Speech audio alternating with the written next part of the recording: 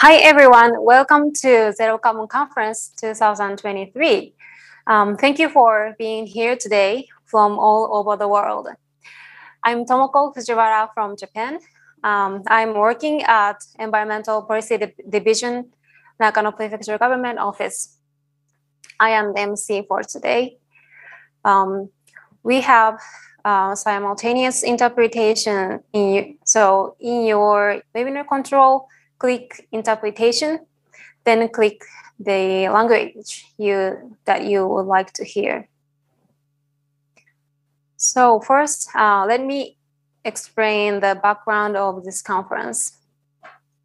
Nagano Prefectural Government, Karelia University of Applied Science, the University of Eastern Finland, and Schoolnet Association organized this Zero Carbon Conference based on Memorandum of Understanding with cooperation in the field of regional development, education, and research in forestry, renewable energy between Nagano Prefecture and Regional Council of North Karelia of Finland. We have 2 days, and each day has a theme. Day 1 today focuses on mitigation, which is achieved either by reducing the sources of greenhouse gases or by enhancing the storage of these gases. We especially talk about how to utilize local resources and make our lifestyle sustainable. Day 2 focuses on adaptation, which is possible by taking action to prevent or minimize the damage effects of climate change can cause, or taking advantage of opportunities that may arise. So we talk about in terms of sustainable local businesses. Each day, there are keynote speech presentations from companies, organizations, and students. At the end of each day, we will summarize the presentations. The discussion will be in an online platform during the conference days. I will explain about it later. Before we start sessions, we have some opening speeches. First, we have opening remarks from Ambassador Tanja Jääskeläinen, Embassy of Finland in Tokyo.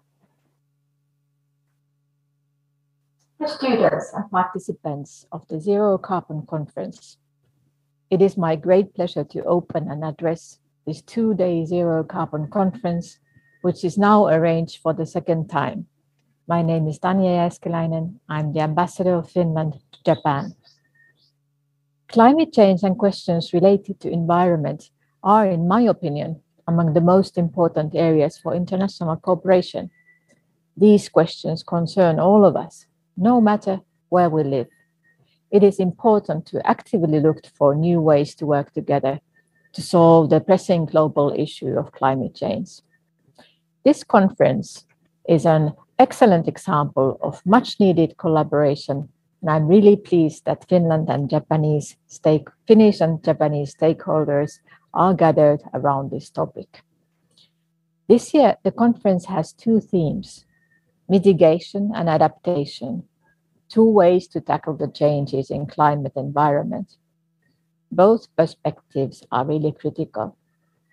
It is of utmost importance to seek carbon-neutral solutions to mitigate the harmful effects on climate. We also need to adapt and come up with clever new ways to ensure a more sustainable future. Climate change needs to be addressed on all levels of society: governments, industries, education, research and science, as well as among civil society and individuals. Everyone's input is needed. Questions to be addressed are diverse, from finding more innovative and sustainable ways to produce items, farming for food, but also related to consuming, traveling, and living our everyday lives. In this conference, you will talk about many different ways to mitigate climate change and adapt to it. Zero carbon solutions are needed everywhere, and there are many interesting initiatives and technological innovations already. Finland, for example, is one of the leaders globally in creating bio-based alternative solutions to tackle overuse of plastic and production of textile waste. Many other innovations are being developed around the world. What makes me particularly happy is to see you students talk about these topics in this conference and participate as audience. Young people are the ones whose lives are likely to be affected by the very concrete effects of climate change. Your thoughts, clever ideas, and innovations are a very central part of the solution. You are the agents and advocates of change. The current decision makers and leaders around the world have the responsibility to act in a way that ensures a livable planet for the future generations, and they should listen to your messages. Dear students, I hope this conference gives you inspiration to participate in global discussions and voice your thoughts. They matter, and you all have an important role to play. Finally, I would like to thank the organizers of the conference for giving me the opportunity to be part of all this. I hope you best of success in your valuable work and hope you enjoy the interesting program of Zero Carbon Conference 2023. Thank you. Kiitos and arigatou gozaimashita. Ambassador, thank you so much for your warm message. I hope this conference is an opportunity to build a great relationship between Finland and Japan. Now we have another opening remarks from Mr. Takahashi Maseki, Director of Environmental Department at Nagano Prefectural Government, on behalf of organizers. Okay. Could you turn on your camera Yes. and mic, please? Yes. Yes. Hello, everyone. My name is Takahashi Maseki, and the Associate Director General of the Environment Department from Nagano Prefecture Government. I will make some brief remarks on behalf of the organizers. First off, I appreciate all the efforts of North Korea and the conference staff in holding the Zero Carbon Conference. It is thanks to them that participants can attend from all around the globe. Nagano Prefecture was the host of the 1998 Winter Olympics and Paralympic Games and is known for this legacy. Nagano is a major forest prefecture in Japan and is covered by 80% of forest land. We cherish the blessings of nature in our everyday lives. However, in October 2019, Super Typhoon Hagibis tore through Nagano, causing huge damage. In December of that year, we became the first prefecture in Japan to declare a climate emergency. At that time, we also announced our resolution to go zero carbon by 2050. The issue of climate change stretches across regions and generations. It is the responsibility of our generation and the countries that have contributed significantly to greenhouse gases to take immediate action to stop the climate crisis for the future generation. Nagano Prefecture launched the Sustainable Nagano Growth Creation Platforms in September 2022. This is a place to learn, connect, and co-create beyond fields, generations, and regions. We have started our new efforts to mobilize wisdom from around the world and confront climate change. Nagano Prefecture focuses on the development of the next generation. Last December, we conducted a program to send high school students to environmentally advanced countries, the Netherlands and Switzerland. With the knowledge that they acquired, the students are about to act toward climate change in their communities and schools. The Zero Carbon Conference is an opportunity for sharing issues and activities beyond countries, regions, and generations. This is utterly one of the ideal platforms Nagano Prefecture hopes to create. Mutual understanding and connections will create a bigger impact than you can accomplish on your own.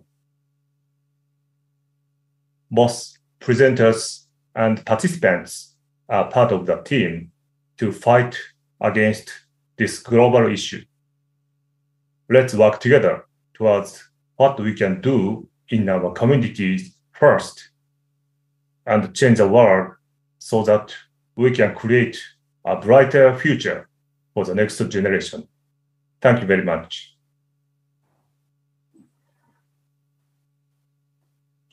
Thank you, Director. There is another special surprise message from Japanese actor Ken Watanabe.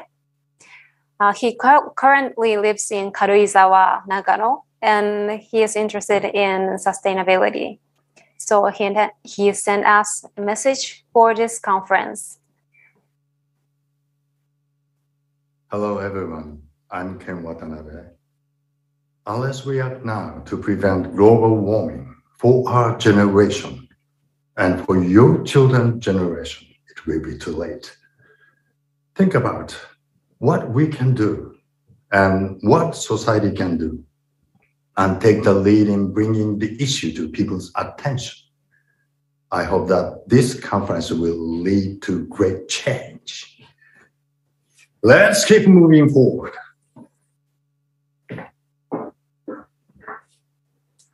Thank you so much for cheering up. Okay, so now I would like to explain the tool we are going to use today. Let me show you my screen. Okay, so during the presentation, all participants can post your questions and comments through this Padlet, which is an online board we can use simultaneously from around the world. You will be receiving this link in the Zoom chat box and on YouTube. You will have different Padlet for each day, and the links will be announced at the beginning of each day and also during the session.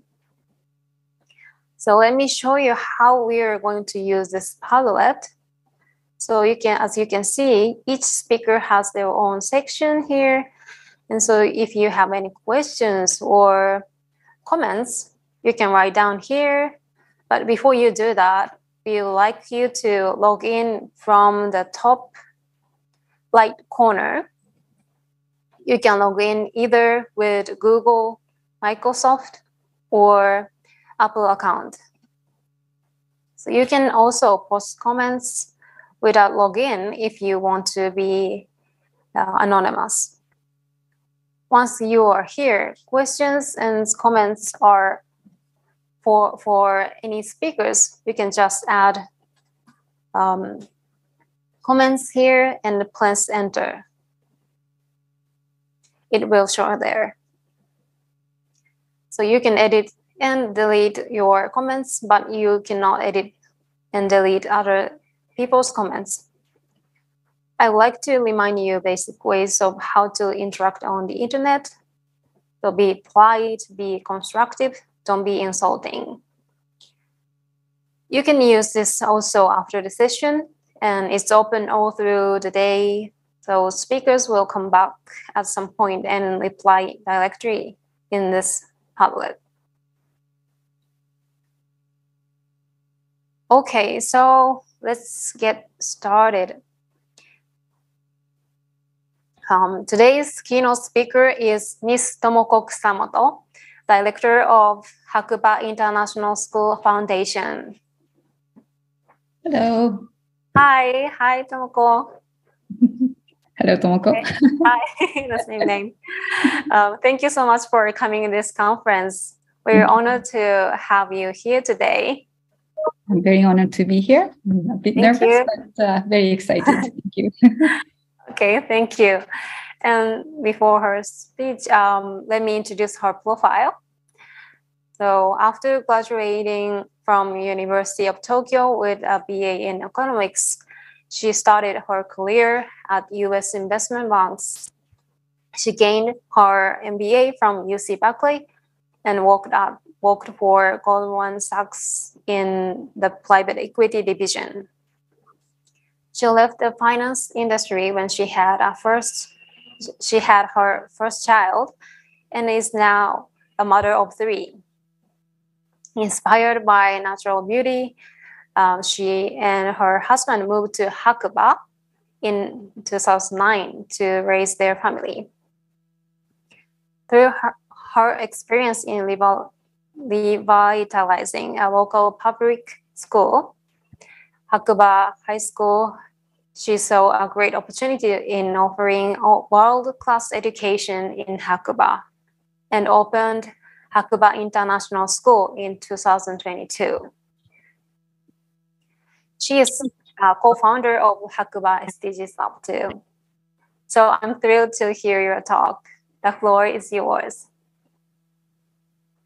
Thank you so much. Hello, everyone. I'm really honored to be here, and I'm super excited because I know that there are so many students from different parts of the world participating, and I think I really see that you are the one who can make a change, and I will do my best to recoup my mistakes, but I really am thrilled to work with all the younger generations in the world, and thank you so much for the opportunity.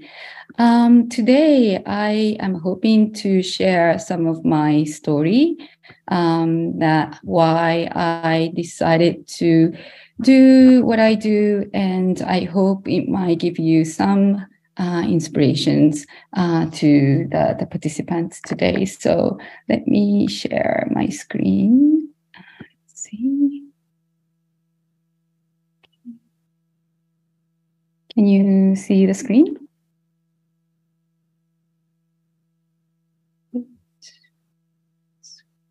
And 1 second. Oops, sorry. Let me just go to the slideshow. Okay, so first of all, let me just introduce my little village called Hakuba. So we are at the north end of Nagano Prefecture, and Nagano Prefecture is pretty much in the center of Japan, and we have a population about 9,000 people in Hakuba village. Our main industries are agriculture and tourism, and it takes about 2.5 to 3.5 hours from Tokyo, depending on what kind of transport you use. And we are known for beautiful, distinct 4 seasons. And we were also known for what we call Japao, Japanese powder snow. And we are very proud of that. Just a little bit about myself, but I think the other Tomoko-san did a great job introducing my background. So just briefly, I worked in finance before I came to Hakuba, but we moved to Hakuba in 2009. To raise our family because I really wanted our children to grow up in the nature. And we have been so happy being here. And I have nothing but gratitude to Hakuba for being such a wonderful hometown for our 3 children. And since we started living in Hakuba, I started to notice things that I didn't notice when I was in the big cities like Tokyo or New York or Hong Kong.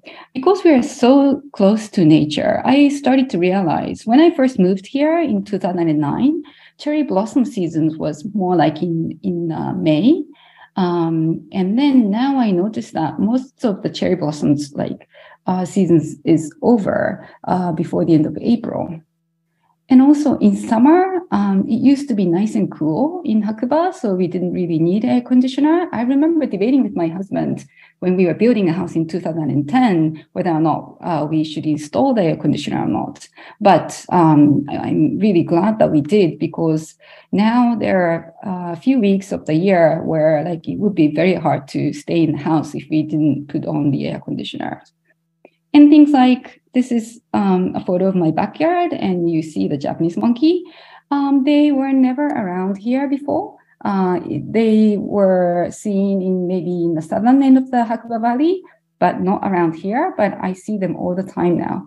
All those little changes started to make me realize that the climate change is real, and it's actually a real threat to humanity. This is another photo from February 20, I think it was 2020.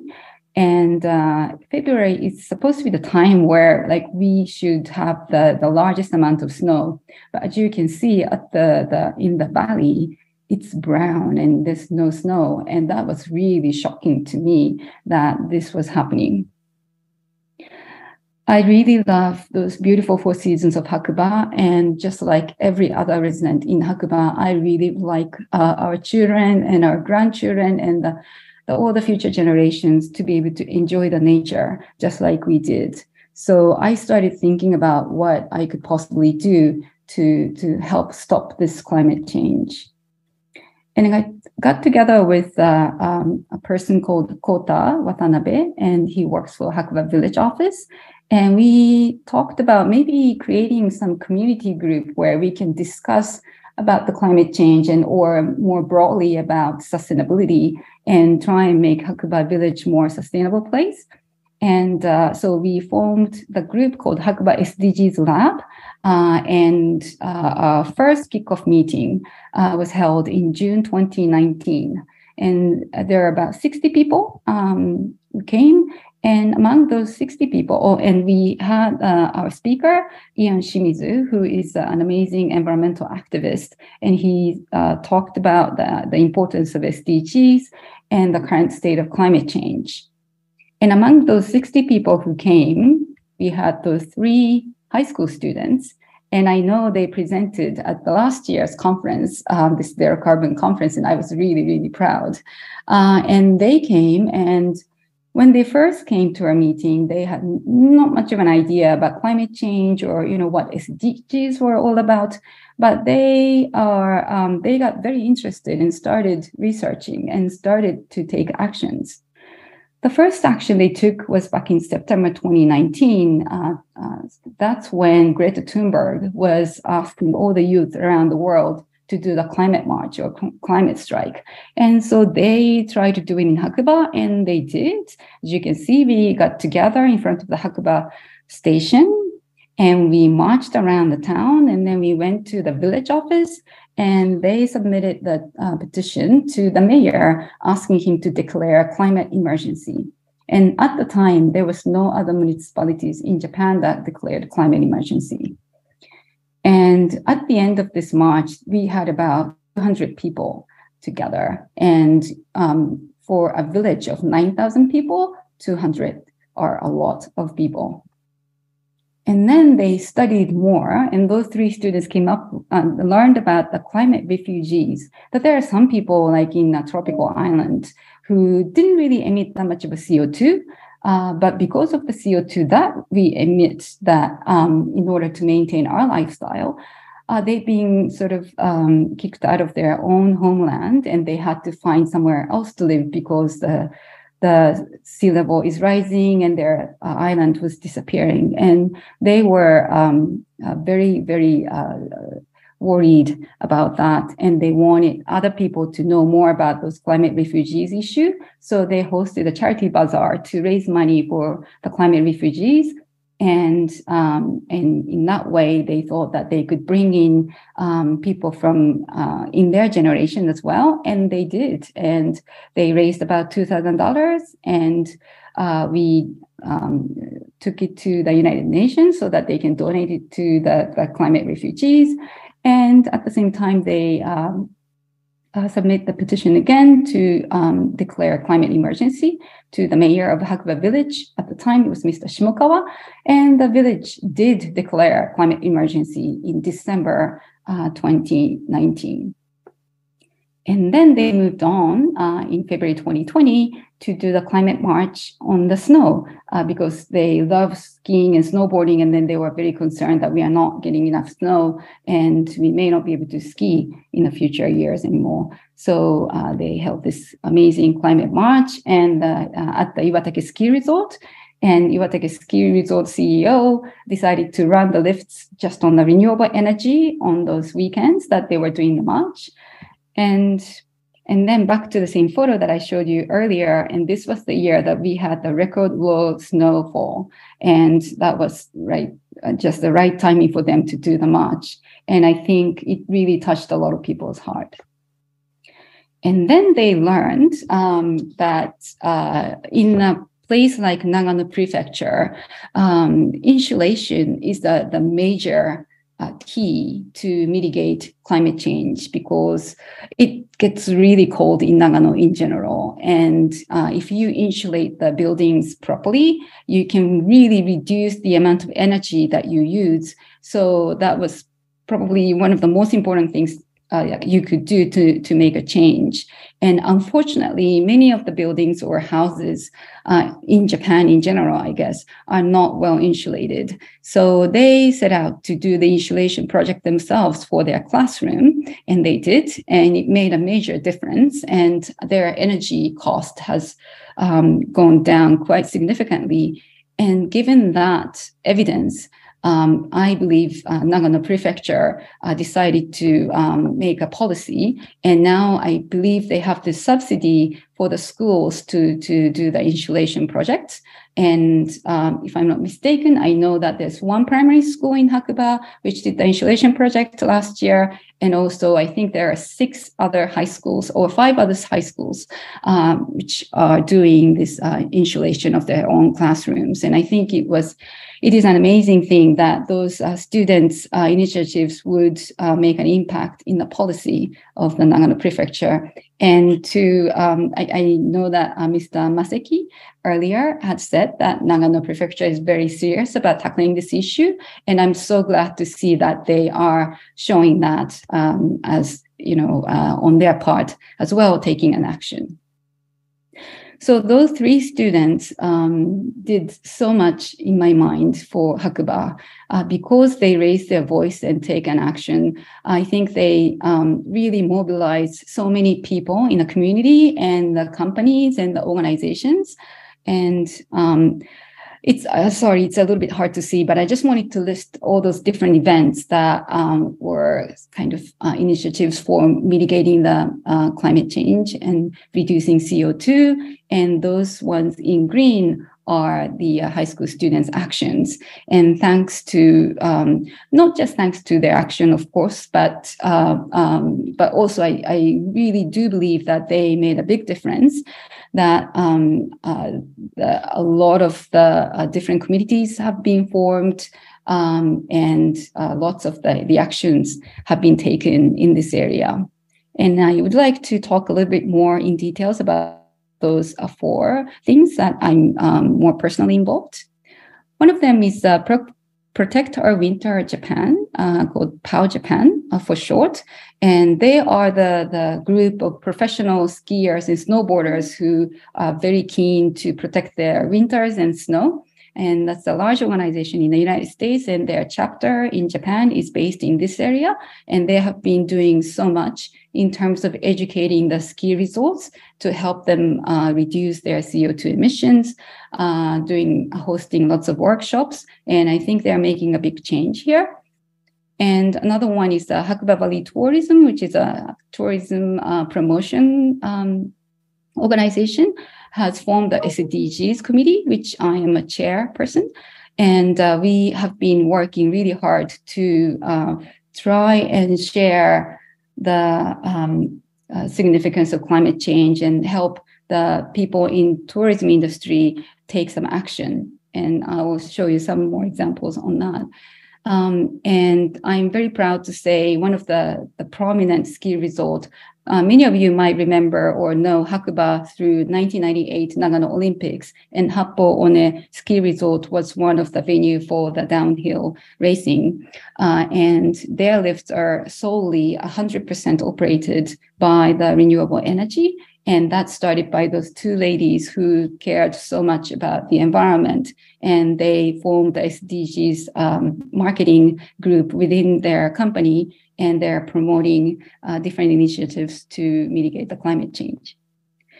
And also there's this group called Zero Carbon Study Group has been formed, and they have been doing so many different workshops so that people can share their practices. Sometimes we talk about the compost, sometimes we talk about the solar panels in the snowy climate.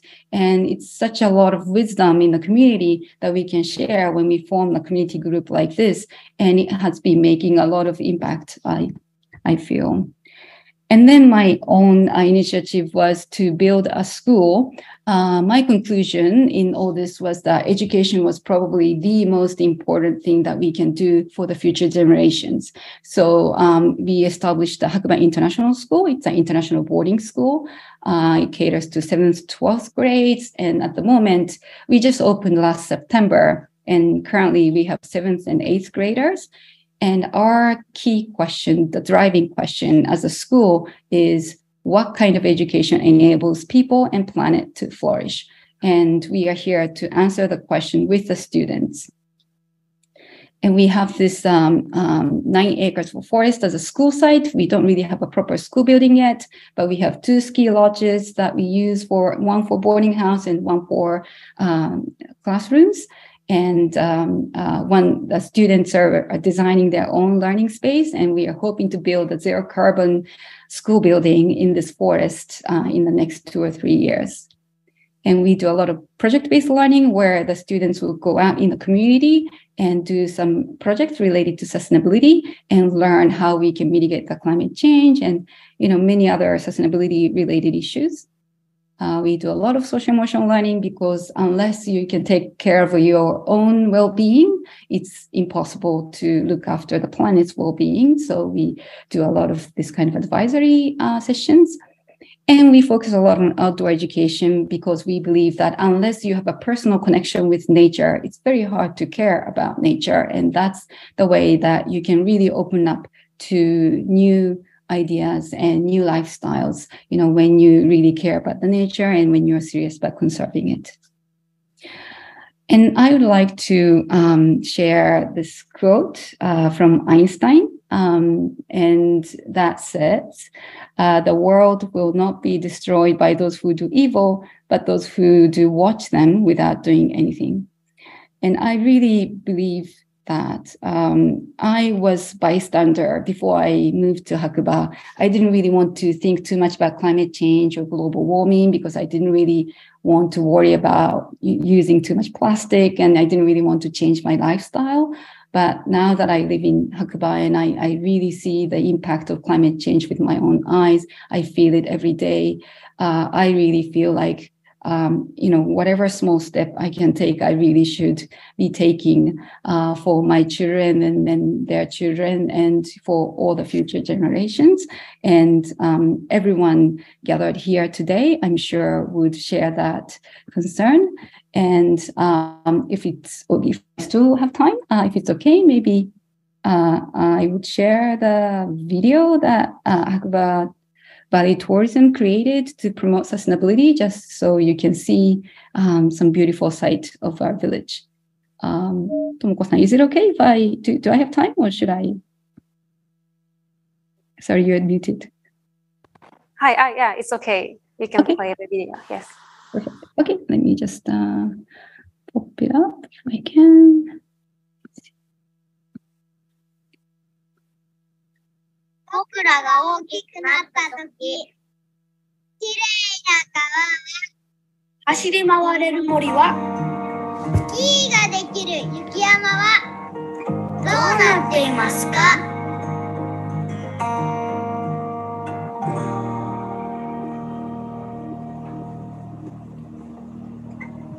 今、世界はサステイナブル・デベロップメント・ゴールズ、持続可能な開発目標を掲げ、地球規模の歴史的な転換期を迎えています。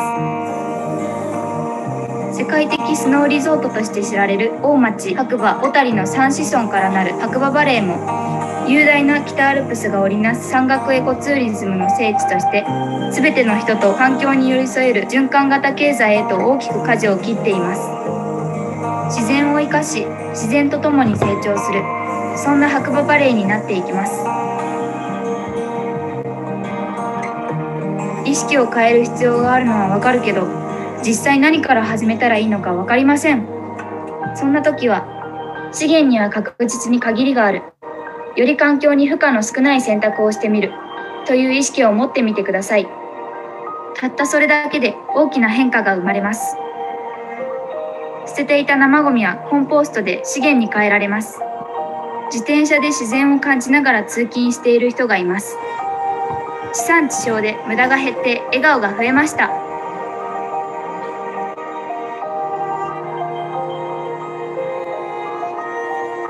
店舗で使うエネルギーに薪ストーブや薪ボイラーを取り入れた宮佐ベーカリーさん。薪ストーブはまずはやっぱりあったかいですね。あったかさはやっぱり全然多分石油ストーブとか比べても違うと思うんですけど、なかなか利用されない針葉樹なんかも遠くに持っていかれたりとか、そういうものも使えば当然安くでも手に入るし、地域にとってもいいかなと思って今いろんなことに試してやってますけどね。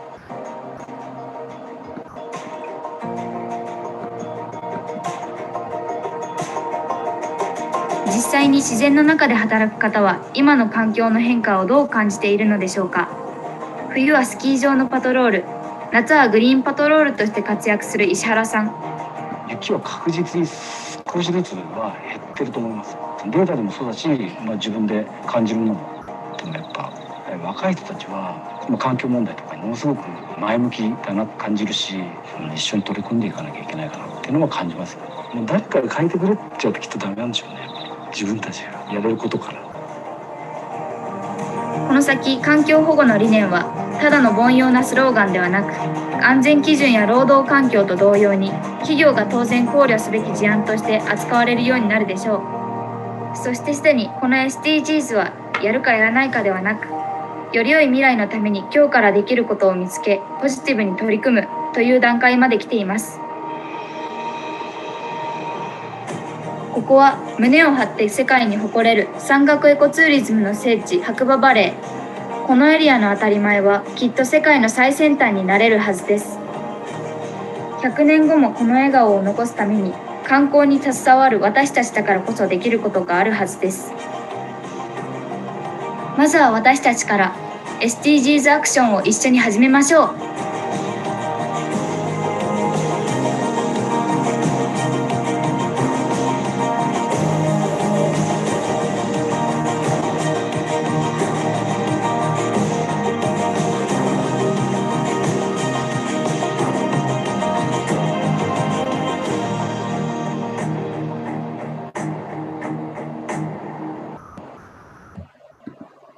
Thank you. I guess that concludes my presentation, and I hope we can think and discuss and learn together going forward so that we can build a brighter future. Thank you so much for listening. Hi, thank you so much for your inspiring presentation and a beautiful video. That's amazing. The various stakeholders are working on climate change in Hakuba village. I think we're very lucky that we have so many people who care about this issue. So yeah, thank you very much. And I'm sure everyone wants to visit Hakuba and your school now. Thank you. So if you have any questions and comments to presenters, you can post on Padlet, as I mentioned, anytime during the conference, and the presenters will answer the questions. So let's move on to expert presentations. So first speaker is Miss Mariko Harada, non-profit organization Mamettee Kinasa from Nagano, Japan.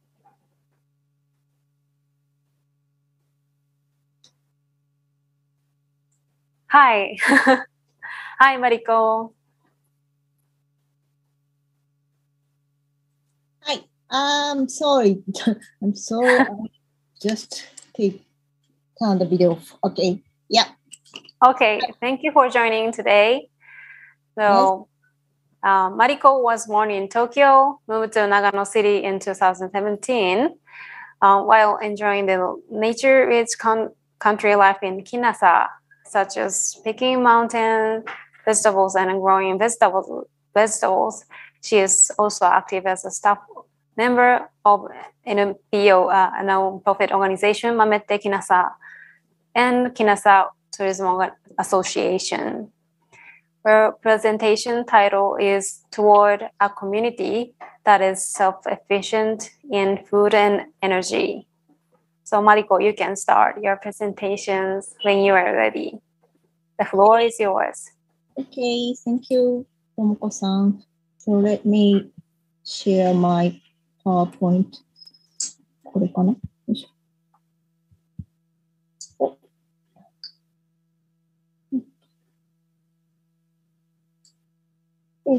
Can you see the slide? Okay. Okay. Yes. Yes. Thank you. Okay. Okay. And hi everyone. My name is Mariko Harada from Mamettee Kinasa, and I am honored to be there and to have the opportunity to make this presentation. Thank you. And I hope my presentation will be able to give some ideas to younger generation attending this conference. First of all, let me introduce myself. As Tomoko-san introduced, I was born and raised in Tokyo and moved to Nagano 6 years ago. And why I moved to Nagano is because I wanted to live in an environment where fields and community-based forests are close. I felt in my urban life that it was important to live in a place where the most fundamental and essential things like clean water, air, and soil were close by. I felt that it was important to live within my measures and to produce food to protect myself from climate change, natural disasters, wars, and many other uncertainties. After thinking deeply about the earth and the environment, I came to the very simple idea of living with soil. Then, by chance, I became involved with Kinasa. So, Kinasa is a mountain town located in the north of Nagano Prefecture, just next to Hakuba that Kusamoto Tomoko-san introduced. Okay. Surrounded by mountains and dotted with many houses in the valley, it is known as the city of the valley, like this photo. And the name Kinasa means the village without evil spirit. So how Kinasa came to be called to Kinasa, it takes a long time to describe, so please refer to this page or scan this QR code, please. Thank you. Okay. So, about the Kinasa, and the population was approximately 1,200. And like many other mountain areas in Japan, it is characterized by a high population of elderly people aged 65 and over. And Kinasa has more than, the area has more than 90% of the area is mountain forest. And life in this area is very rich in nature, with wild vegetables in spring and nuts and mushrooms in autumn. On the other hand, forestry and hemp cultivation, which were the main industries in the area about 50 years ago, have declined due to the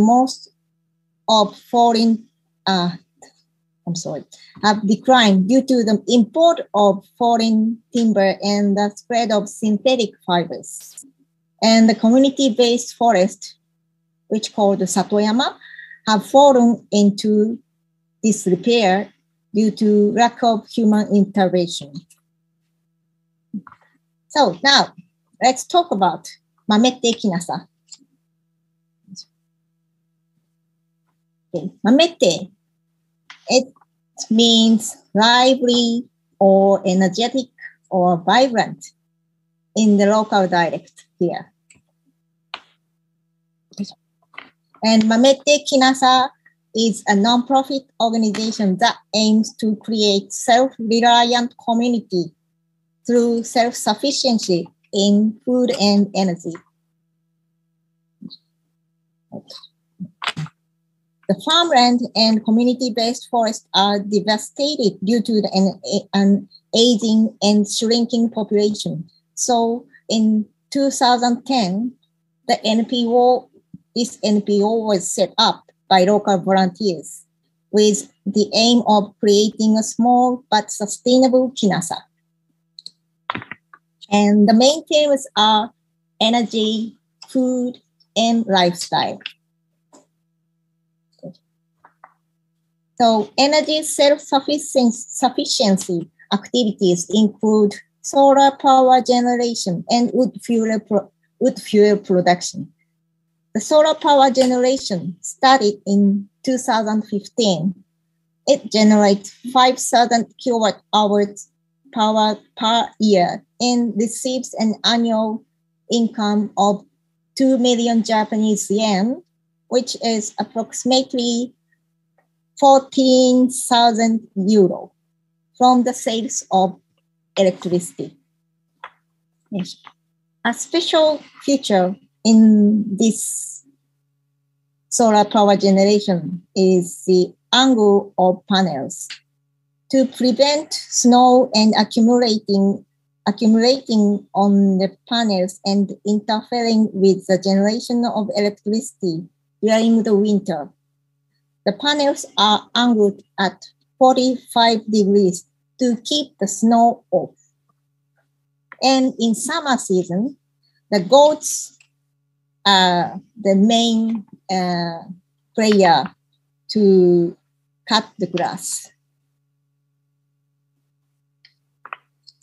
And there are several points in citizen power solar power station.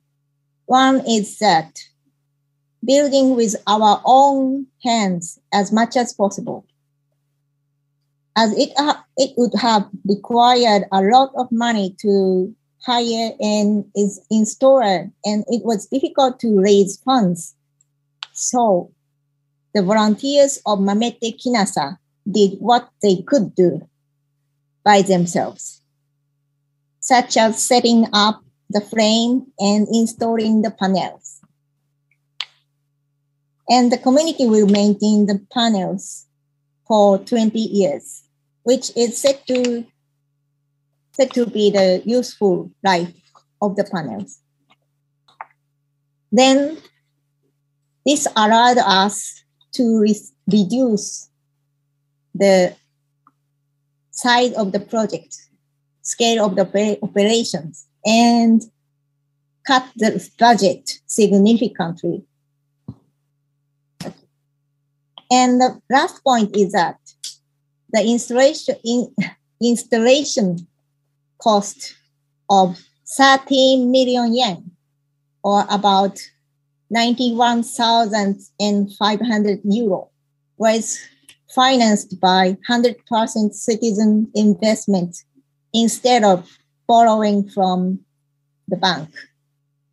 The citizen investment was funded by the Ohisama Energy Fund in Iida City, Nagano. This photo was taken at the inauguration ceremony, and you can see everyone had a good smile. Okay. And next, another energy initiative is the maintenance and the energy self-sufficiency of community-based forests that are maintained.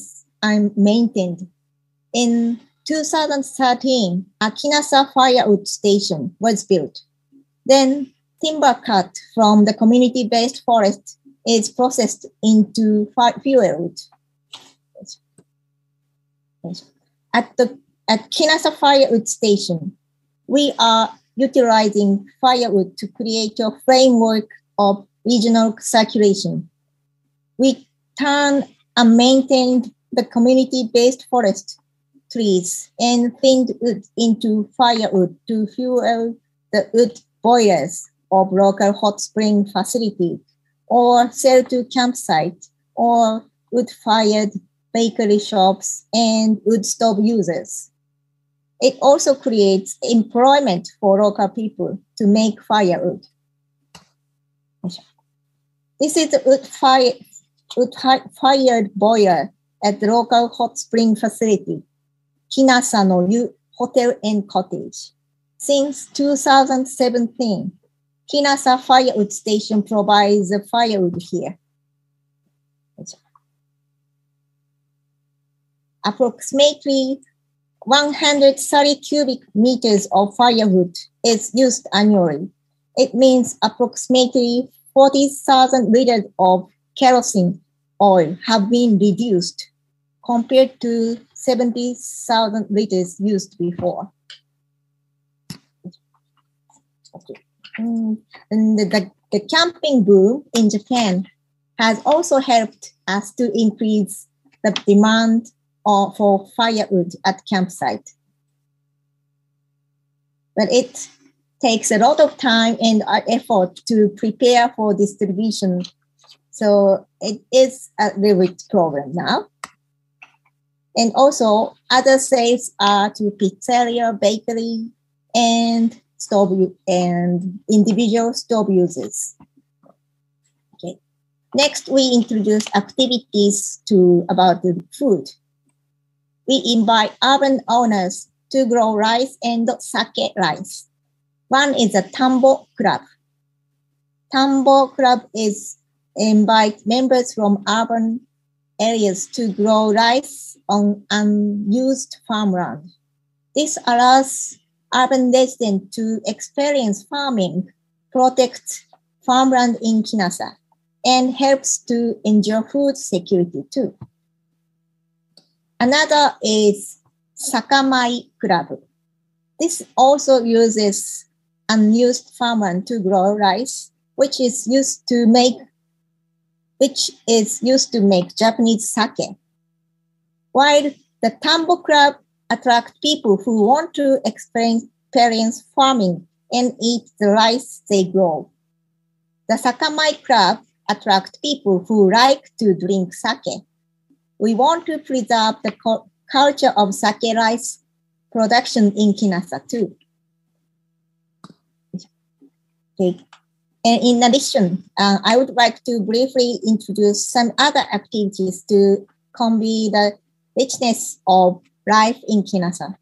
One is the restoration of old house, which started last year. We are working on the restoration and renovation of the building in the form of workshops. When we complete it, it will serve as a base for people to experience the life of Kinasa.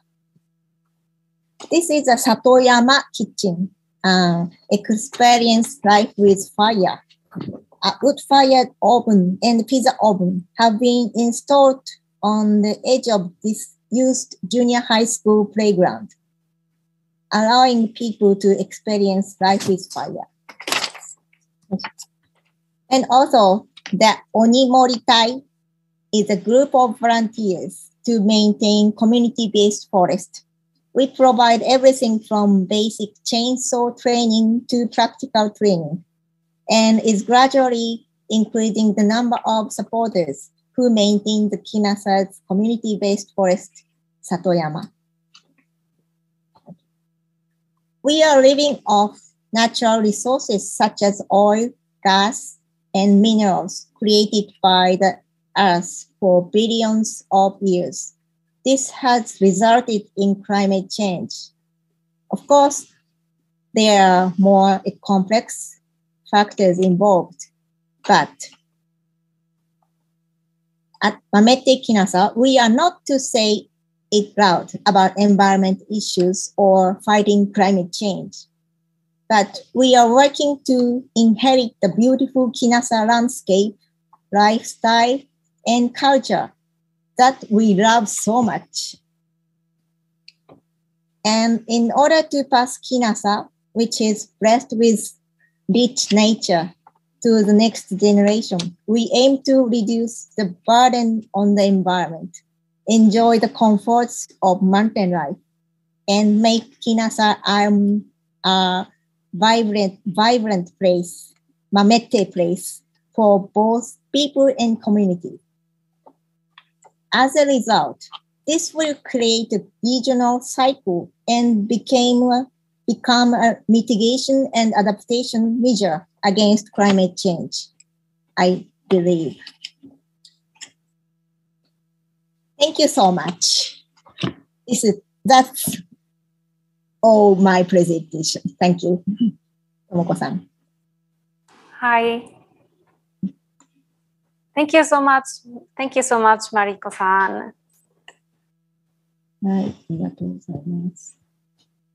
Thank you so much for your presentation.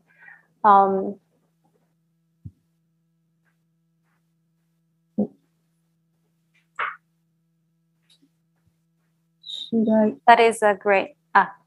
Now you can stop your screen sharing, and that is a great example to show sustainable lifestyle in Kinasa and utilizing local wood and other resources.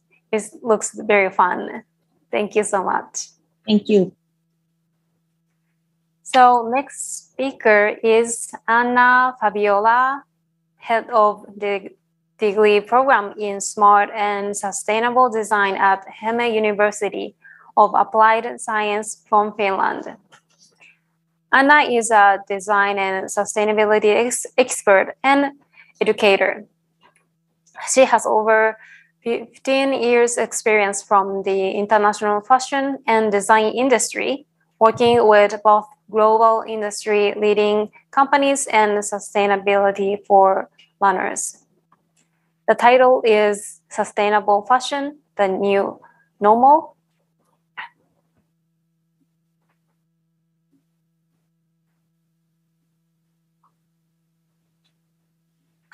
Hello, my name is Anna Huoviala. I come from Häme University of Applied Sciences, and I'm going to talk about sustainable fashion today.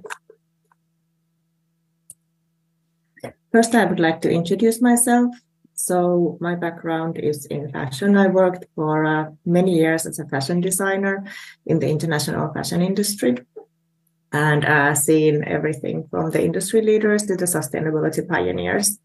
And I currently work as a head of degree program in Smart and Sustainable Design in Häme University of Applied Sciences. And our students can study fashion, footwear design, glass and ceramics design during the 4-year degree program in Bachelor of Cultural Arts. And I'm a firm believer that design can drive the change for a better future.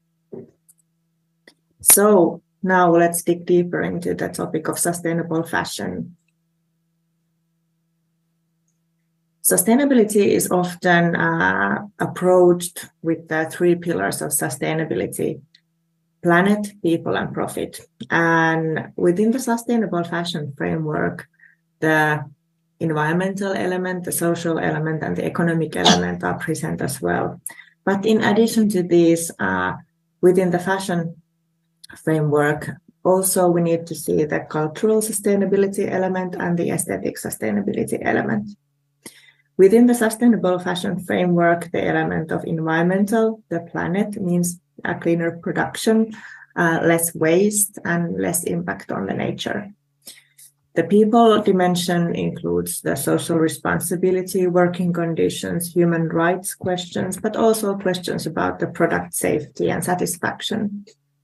The profit element includes the new business models that are more circular and require less manufacturing, so producing less impact.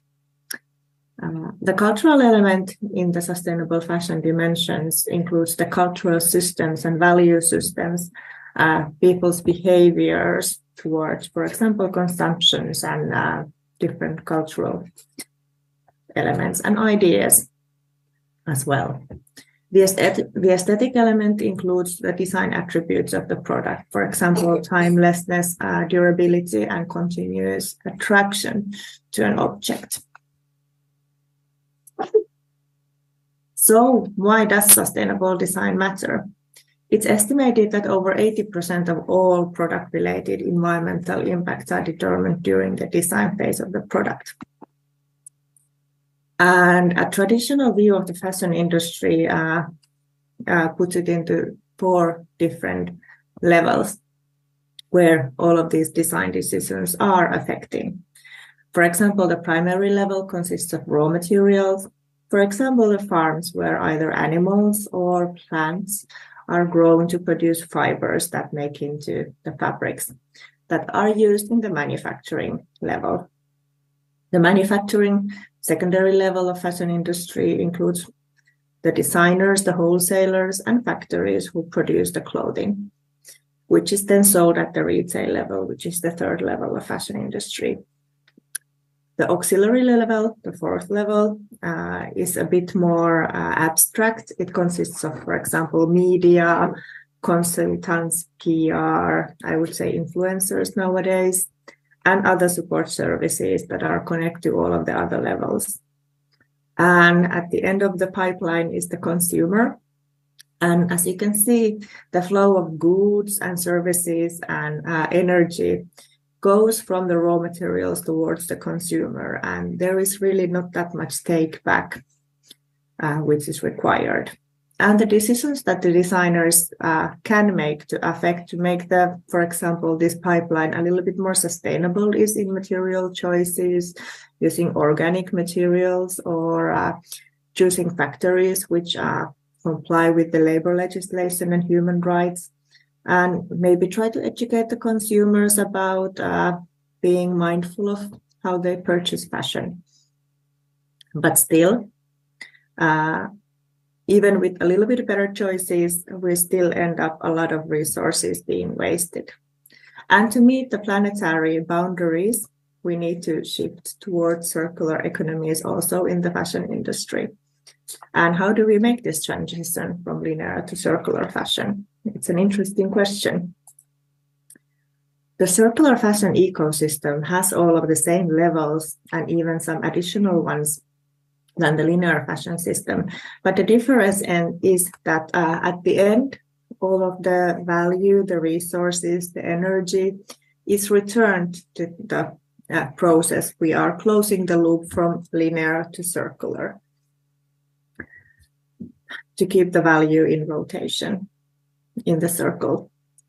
And the design decisions and collaboration is even more important in the circular fashion ecosystem. And what are the actions and approaches designers can take in the circular fashion ecosystem to design out the waste, so to say, designing for lower waste, designing for lower impact materials and processes, so the negative effects are eliminated, designing for longevity, to extend the lifespan of the garments, and also designing for recyclability, designing for the end of life of the products. So we can ensure that they never actually become waste. Next, I'm going to share some examples from fashion industry, from brands and designers who are already taking these approaches and applying them. I've tried to find examples that come from the Nordics, from Finland or Nordic countries, just to show the local aspect of this as well.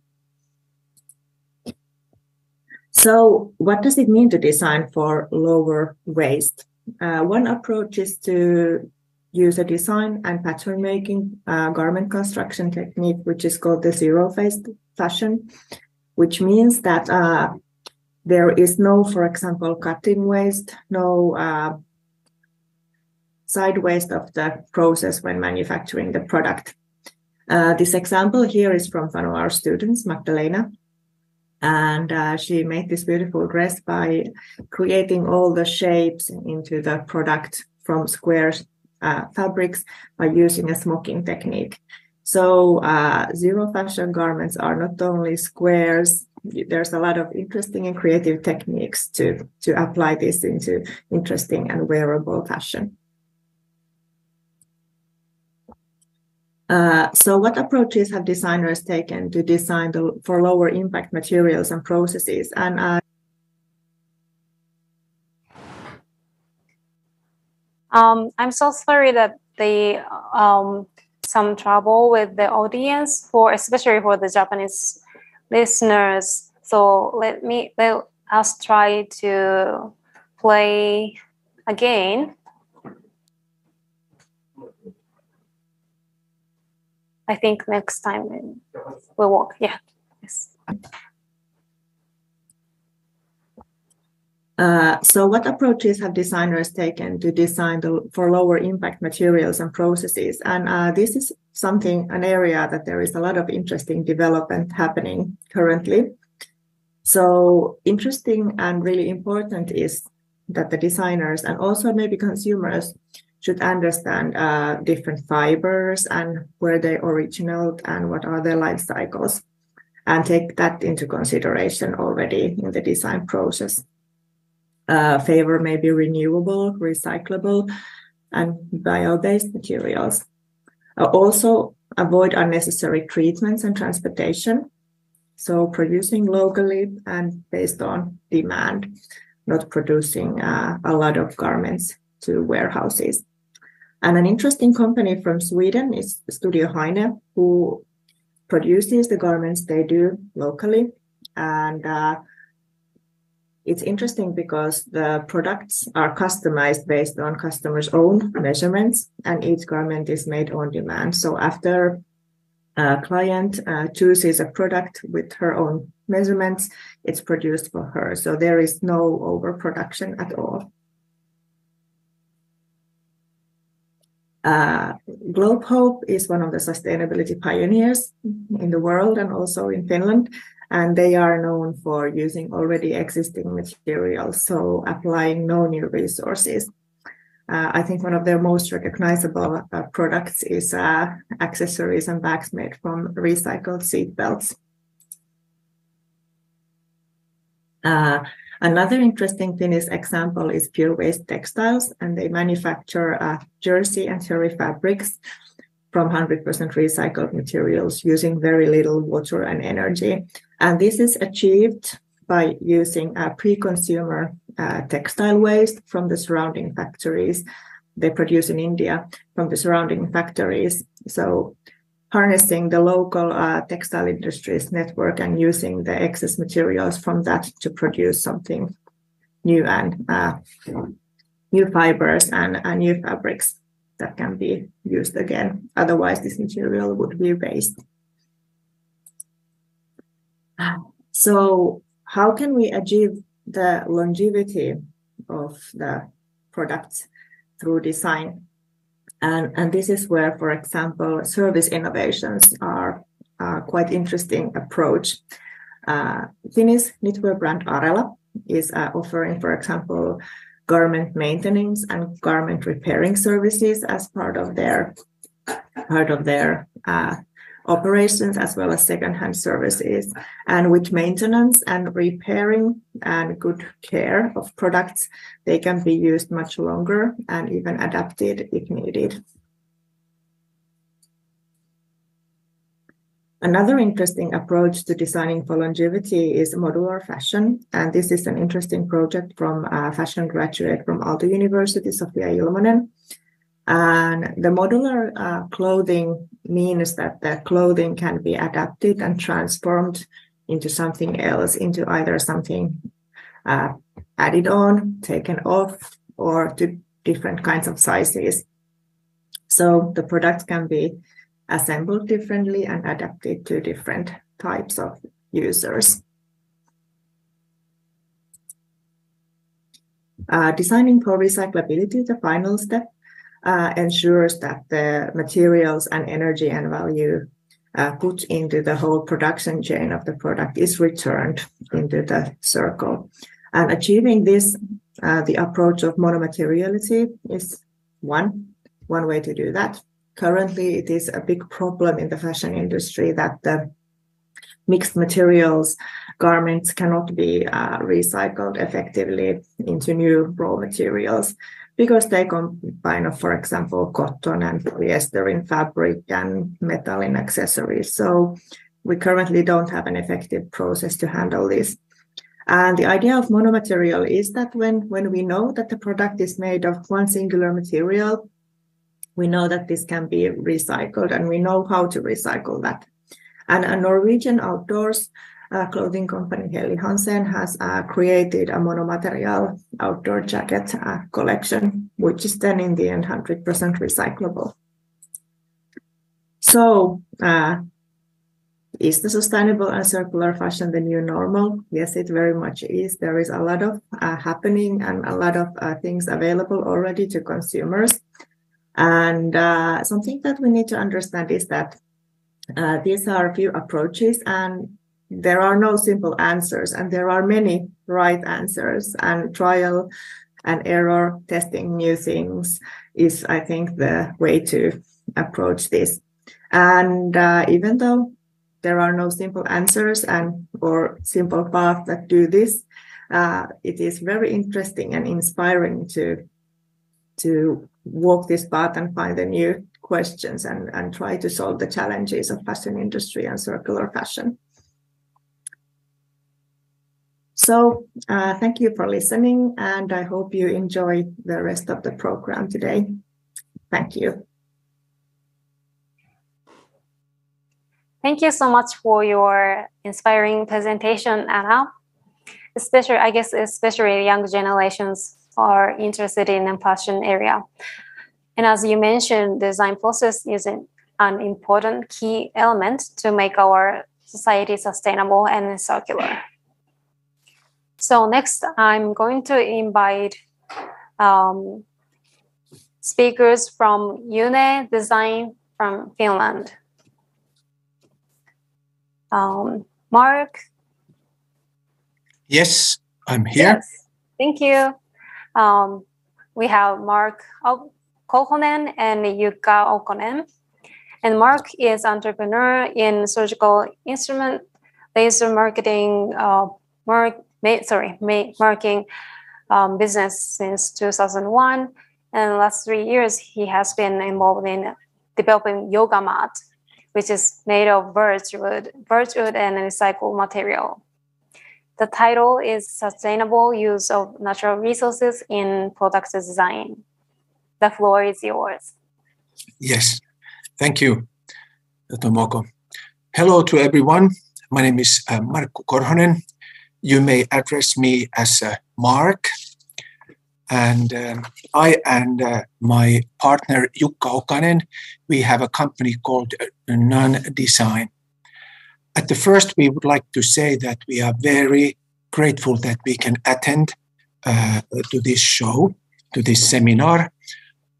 Our company is specialized to produce ecological yoga and working station standing mats. Firstly, we would like to show you our product promotion video and then a short tale of how we come to this. In the video, there are two stories going on side by side. Log journey from the forest all the way to the end product, and a little bit of yoga, of course. From the internet, we realized that many yoga videos and pictures are mainly done in the sunlight or at the beautiful beach area. So we decided to flip ours upside down, meaning in really deep darkness and really cold area. And now if you kindly can turn on the video. Do you have the access there? Hello. My name is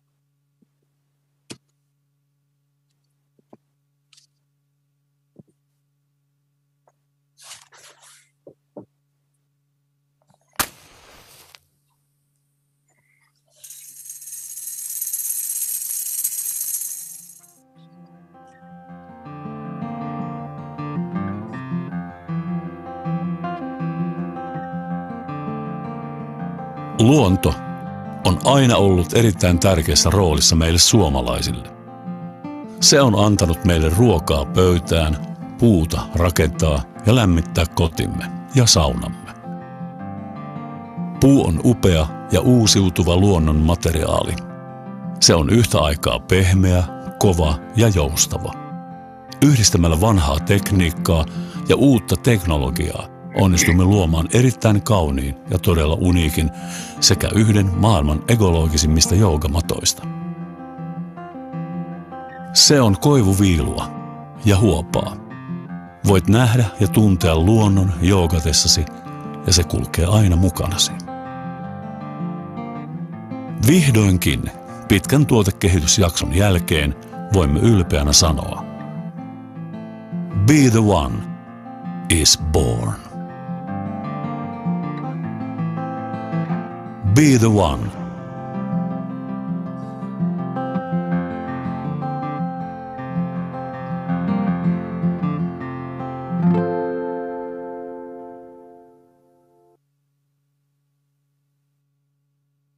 Okay, thank you.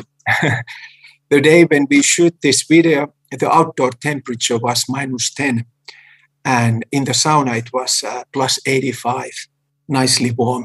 So it felt great to come outside and do yoga.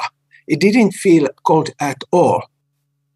And as you saw in the end of the video, yoga mats are on the ice in the circle, and that view gave us actually an idea to our Be the One logo.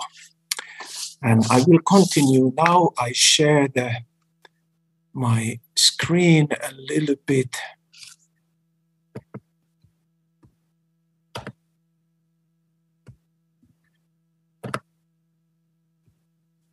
I think this will be seen now, correct? Yes. Okay. Sustainable use of natural resources in product design. That is a very important headline. But what does it mean in our company?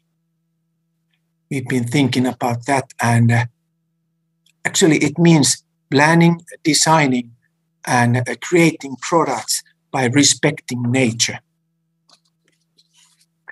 But it also means something else. Here is a nice picture of the yoga. It means that be the one who takes care of yourself. Yoga is known to improve one's well-being, bringing harmony to mind and body.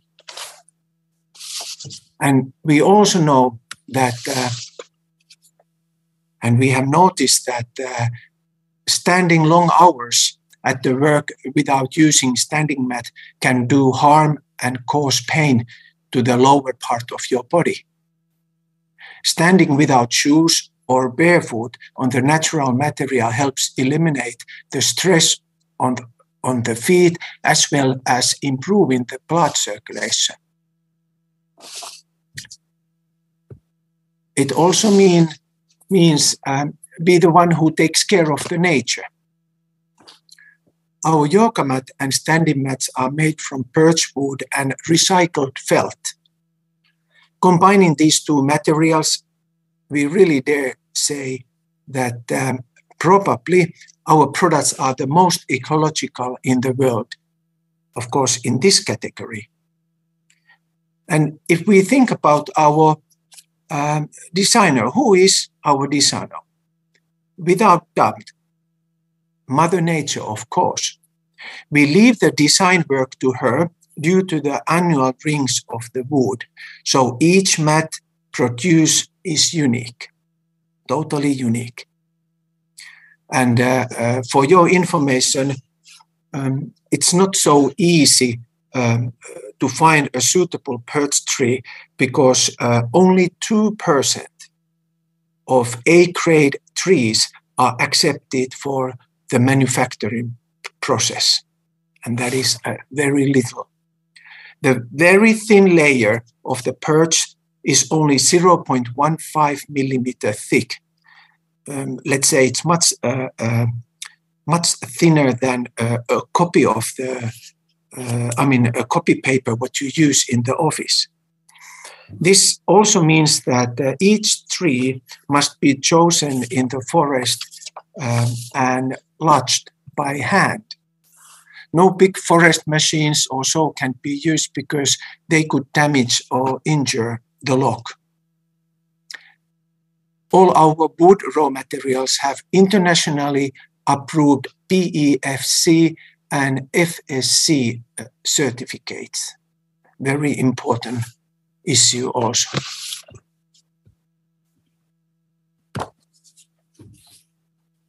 It also means that be the one who takes care of future. One manufactured yoga or standing mat means one tree to be planted. So it is 1-to-1. This is done in cooperation with the Ino SchoolNet Association. While one log gives us material for over 100 yoga mats, therefore we believe we will give back to the nature more than we take. For example, one log equals 100 yoga mats. This means 100 plantings. Throughout the years, in our Finnish culture, we have often hesitated to be proud of what we have achieved. But now, I must tell you, we can proudly be happy of our product.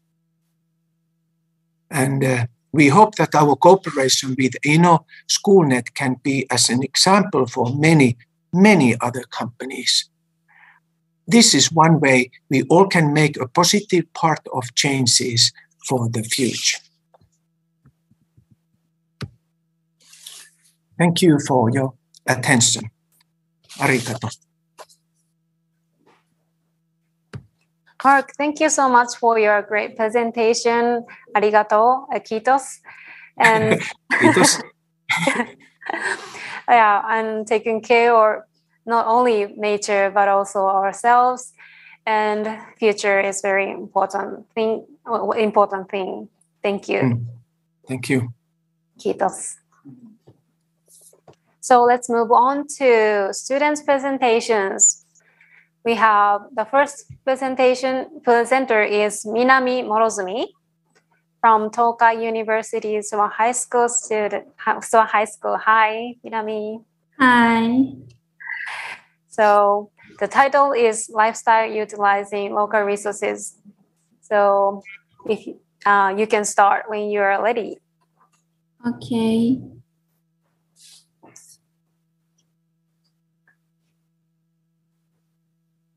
Can you see that? Hello everyone. My name is Minami Morozumi from Tokai Suwa Senior High School. Thank you for inviting me to the Carbon Conference 2023. Today, I will be presenting on 3 topics that utilize local resources in Chino City. First is bioethanol from exotic plants. Second, research on cultured meat using amazake. And finally, I'm going to tell you about our science club activities. Recently, non-native plants and animals are becoming one of the big problems of our ecosystem in Japan. Chino City is no exception. This photo shows Kamikawa River near my school. You can see lots of non-native plants. They are destroying native plants and our ecosystem. Therefore, I suppose that I could make bioethanol from this non-native plant. Plant cellulose contains cellulose. This is broken down into glucose by the enzyme cellulose. Next, it is fermented with dry yeast to produce alcohol. But the problem was that this cellulose is very expensive. Then I came up with the idea that I could make use of the deer that are being exterminated in our region. Deer are also one of the big problems because the number is increasing. Deer eat and digest plants, so they have microorganisms that break down cellulose in their digestive tracts. I focus on this microorganism. First, deer's first, second, third, and fourth stomachs and small and large intestines are mashed. Next, dry yeast was added and allowed to ferment. I could make bioethanol. The fourth stomach and small intestines especially were more effective than cellulose. In this way, bioethanol could be produced from local waste. The second topic is research on cultured meat using amazake. Amazake is one of the Japanese traditional drinks, which is made by fermenting rice with coach mold. It is known to contain many nutrients. Also, it is said that some doctors recommend it to pregnant women because of its high nutrition. The meat we eat is a mass of muscle cells.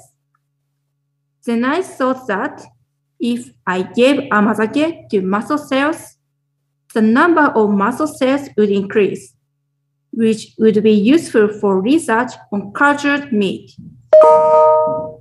I conducted this experiment with the cooperation of Professor Tomohide Takayo at Shinshu University. The pictures above are micrographs taken on day 6 and 8. In the medium with amazake, you can see many long myotubes and they are curved. The photos below show the cell nuclei illuminated. The blue is a myocyte nucleus and the green is a myocyte that has coalesced into a myotube. I found that amazake promotes myoblast division and differentiation into myotubes. Amazake contains a lot of folic acid. Some studies have reported that a deficiency in folic acid in a fetus can lead to stunted growth. I suppose that this result may also be due to the effect of folic acid in amazake. Finally, I would like to introduce some activities in our community. We, the Science Club, have been conducting demonstrations of green curtains and making eco-information reports and distributing them to the citizens of China. We also hold events for children about energy and environmental conservation and work with the local community to protect near endangered butterflies. I think that the most important way to achieve the goal of zero carbon is to change children's lifestyles. This is because in 2050, these children will become adults and support our society. To make our voice heard to politicians, we made recommendations to the Chino City Council. It's important that the lifestyles of all citizens change to achieve the goal of zero carbon. Our activities are still small, but we should cherish these small steps. Thank you very much for your kind attention.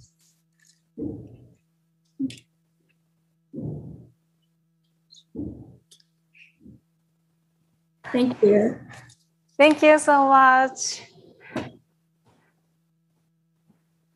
Thank you so much, Minami. Your experiments using local ingredients are very interesting.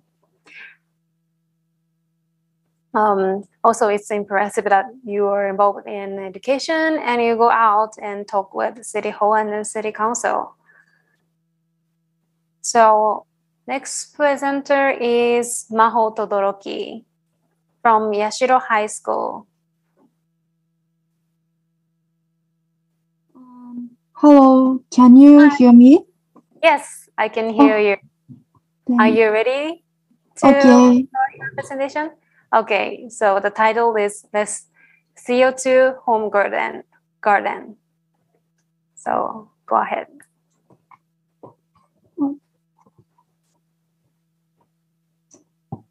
Hello everyone, I am Maho Todoroki. I'm in the second grade of Yashiro High School. In my research, I aim to reduce carbon dioxide emissions by using bacteria to reduce chemical manure. Like some Japanese families, I often made kitchen garden with my family and used phosphorus chemical manure. However, through extracurricular learning, I learned one big problem about this manure. Now, chemical phosphorus manure is necessary in agriculture. At the same time, a large amount of carbon dioxide is emitted when drilling and processing resources. Also, Japan relies on imports for almost all phosphorus resources. Through this process, 9 kilograms of carbon dioxide is emitted per 10 kilograms of manure. Thus, phosphorus chemical manure. すいません。Next, please. Thank you. Sorry. Okay. Now, chemical phosphorus manure is necessary in agriculture. At the same time, a large amount of carbon dioxide is emitted when drilling and processing resources. Also, Japan relies on imports for almost all phosphorus resources. Through this process, 9 kilograms of carbon dioxide is emitted per 10 kilograms of manure. Thus, phosphorus chemical manure emits a lot of carbon dioxide, so I decided to look for sustainable manure to replace phosphorus chemical one. And I finally found certain fungus in a paper about manure. Next, please.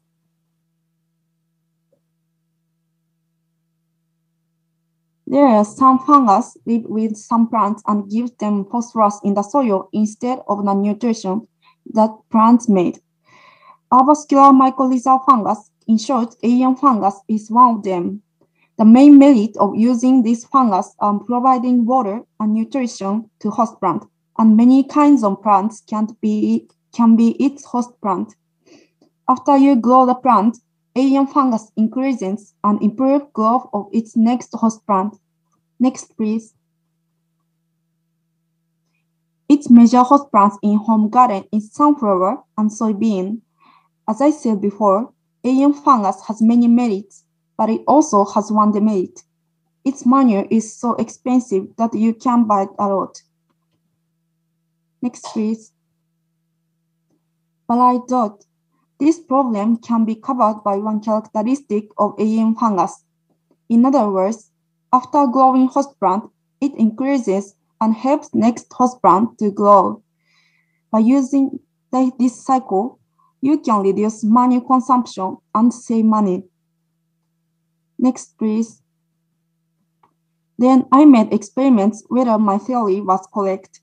First, I grew 2 kinds of host plants and radish. Radish is not host plant. They are grown with AN fungus and without it. After growing enough, I compared them on these points. Second, I grew ice plant in this 4 soil. The normal one is for the control experiment. These 4 also grow both with AN fungus and without it. After growing enough, I compared them by diameter. By these 2 experiments, I reproduced the cycle which I talked earlier. Next, please. This is the result of the first experiment. The top of the ranking of AM fungus effect is sunflower, the next is soybean, and the bottom is radish. Next, please. This is the result of the second experiment. Considering the first result, the ranking of growth degree of ice plant should be like that.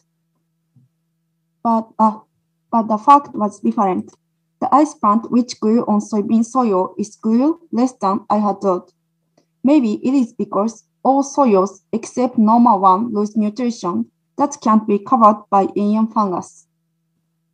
Next, please. Based on these results and consideration, I read 3 conclusions. First, after you grow host plant, AM fungus increases and improves the growth of its next host plant. It is called from references. However, third, bad rotation steals nutrition in the soil, so you can't rotate plants only by AM fungus manure. It needs other manure. In conclusion, it can help reducing carbon dioxide with home garden, but cannot save money. Next, please. From here, I also made a short hypothesis based on the characteristics of Nagano. In this hypothesis,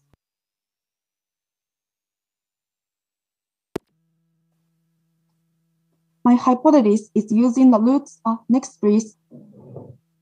My hypothesis is using the roots of cedar and surroundings. Why did I make this idea? I will explain the process to make idea from papers. Next, please. For the first, cedar is one of the host plants of AM. In the practice forest of Kagoshima University, the AM fungus symbiosis rate of cedar in June is 75%. Also, the ratio of its forest area in Nagano is second, but number of its old forest is increases due to the trend of longer term of cultivation. In the elderly forest, the excess nitrogen, which is as important nutrition as phosphorus, stresses the environment. Based on this information, you can see that the cedar forest contains AM bacteria and nutrition that adversely affect the environment. It will be difficult to put the hard roots of cedar into the soil, but I think this method can encourage to CO2 home gardening to reduce CO2 home gardening in Nagano. These are references of my research. Next, please. Next, please.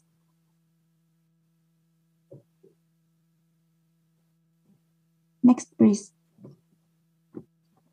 That is it for me. Thank you all for listening. Maho, thank you so much for your presentation and good job. And that's amazing that you did such experiments all by yourself outside of the classroom. Thank you. Thank you.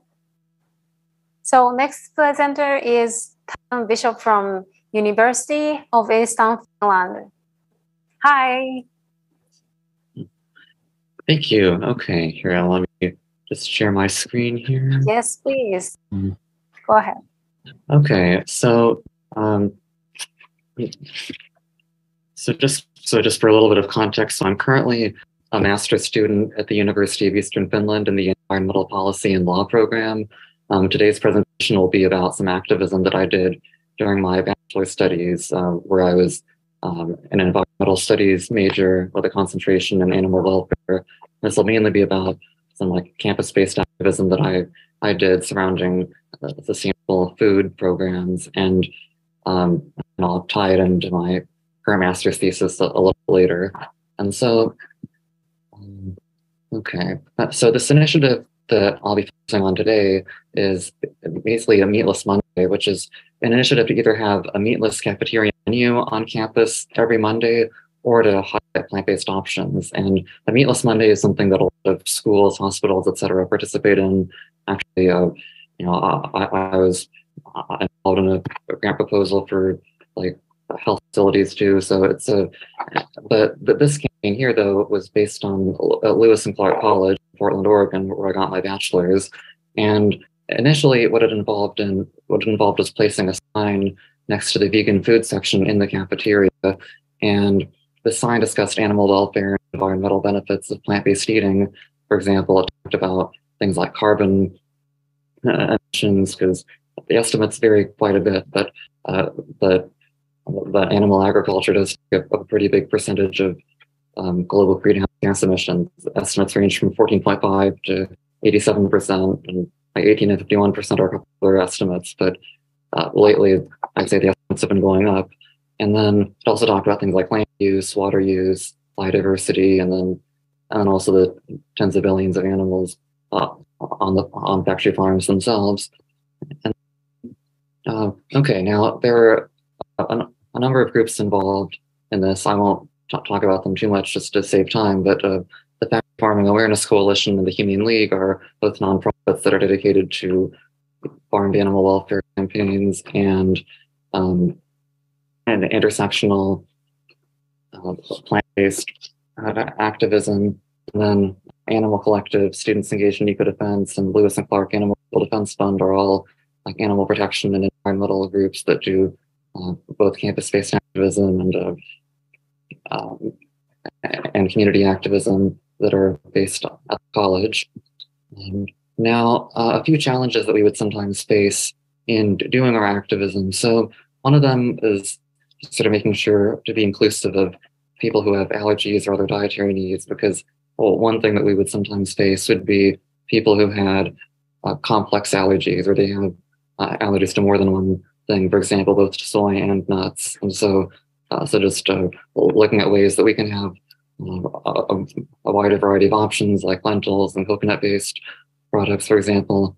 Another one is sometimes a lack of community education on, for example, plant-based protein, because especially at the college, we had a lot of students who were athletes who had concerns about getting enough protein. And so sometimes what we would run into something like that, and where either they would overestimate how much protein we need, or they would, or just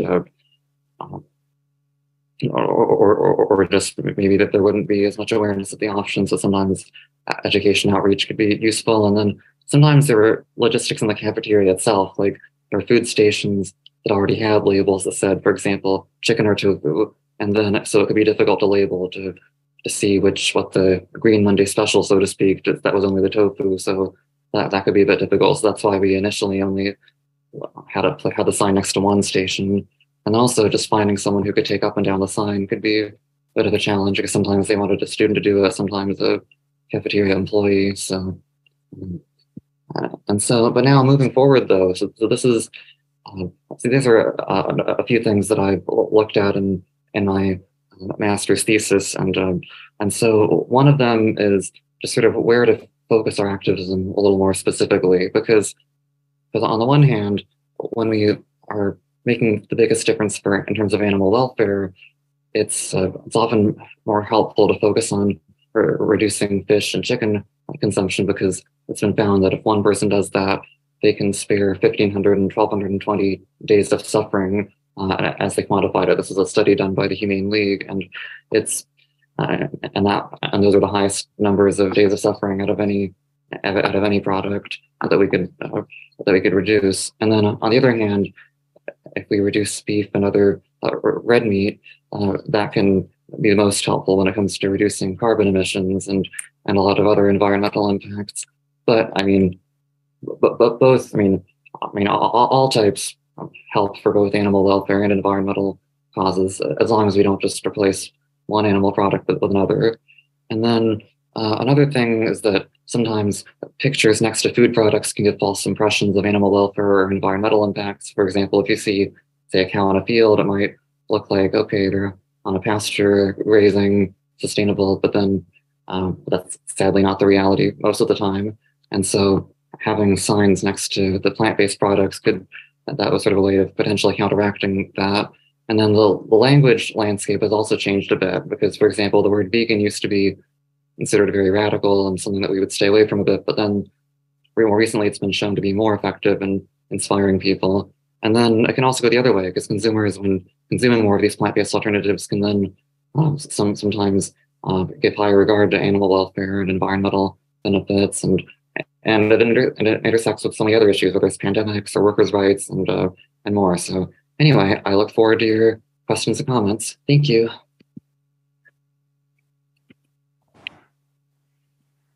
Thank you so much, Talon. Great presentation and your perspective. I mean, the dining and also animal welfare is very important. Thank you. Thank you. So next presenter is So Kishino from Shinshu University. Hi. Hello. Hi, are you ready to start? Okay. Okay, so. Wait a minute. Oh, can I see my screen?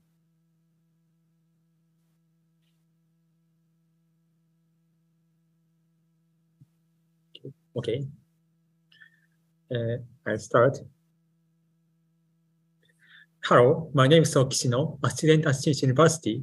Thank you very much for coming to my presentation today.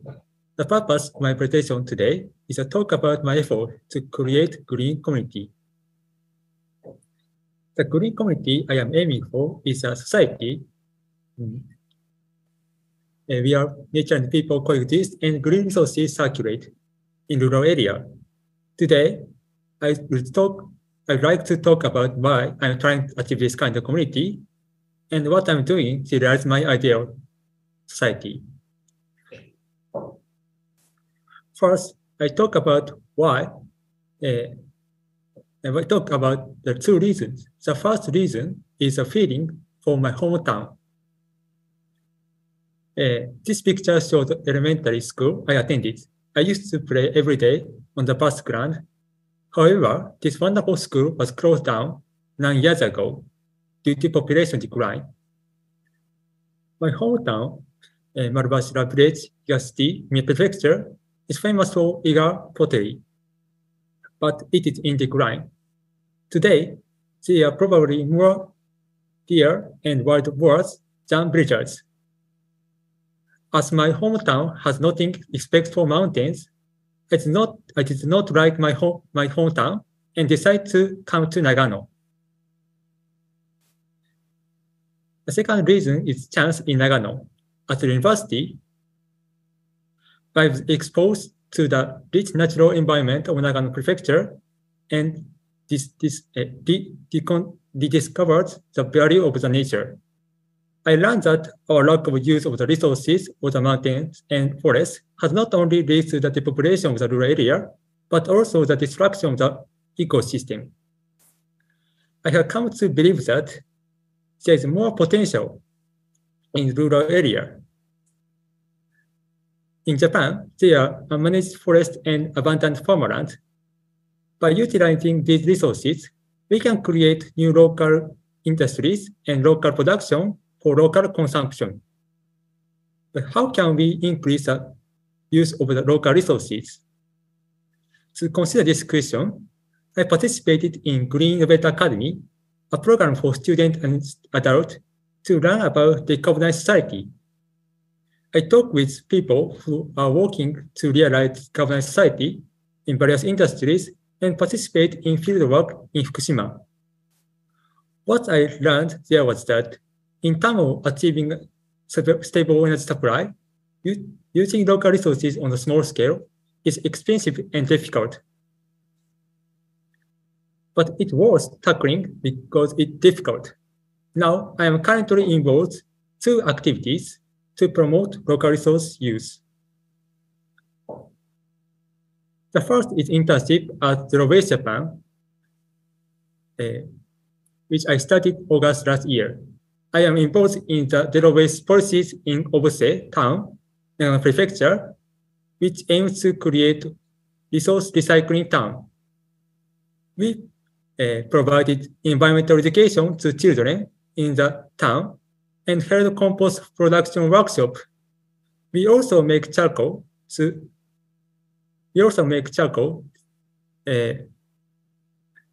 make effective use of the organic waste. Obose is famous for its fruit trees and chestnuts. And there are many orchards, which produce many pruned plants. By turning them into charcoal, we are trying to promote their use as a fuel and soil conditioners. The second activity is Shinshu project, an initiative to compost food waste discharged from university cafeterias. The compost we make is made of wood and soil, and bacteria decompose food waste. This compost is made from mocha wood, and a wood from Nagano that is processed to prevent it from rotting. The goal is to create a circle in which the finished compost is used in the field. These are what I have done and I am doing right now. This is my ideal society. I am working on the use of the biomass in Obuse, and at Shinshu University project, I am working on composting. Each one is a very small step to get me closer to my goal. My goal is to create community where people can be proud of where they grow up by connecting people with nature and promoting the use of the resources close at hand. I don't want to see the people like me saying there are only mountains in the village where I was born. In closing, I'd like to share a phrase I keep in my mind. We can see the future, but we can create it. What kind of zero carbon world do you want to realize? I believe each step or small action we take will lead to the green society we are aiming for. Thanks for listening. Thank you so much for your presentation. So I was moved by your various kind of actions and message. Thank you. Thank you. And sorry for going over the time, but we like to continue our sessions. So the last presenter is Muhammadu Hogali, University of Eastern Finland Business School.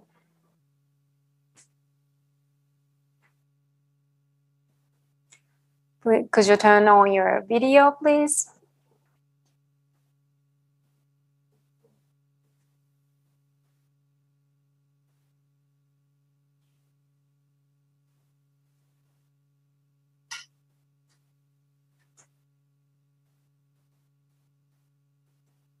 Muhammadu, are you here? Yeah, hello. Yes. Yeah. Great. Let me open my camera. Okay. Now we spotlight you. Yeah. Okay. Thank you for waiting. So no, now, it's okay. Now you can start your presentation. Okay, great. So I'm sharing my screen.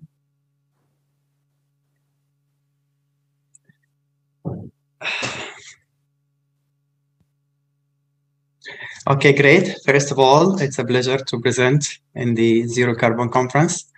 I would like to provide a high-level overview about my research, which is focusing on mindful consumption through transformative virtual experiences. I'm a doctoral student at the University of Eastern Finland. I'm part of UF Business School, focusing on sustainable consumption in tourism. And when you look at tourism, it's actually a sector that employs... Sorry to interrupt your presentation.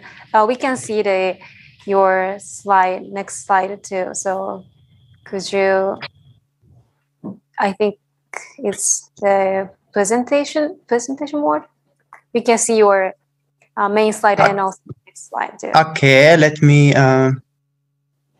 hide presenter mode. So this way is good. I'm not sure how to go for the screen. Because I have to screen, sorry. Okay, just a second. Yep.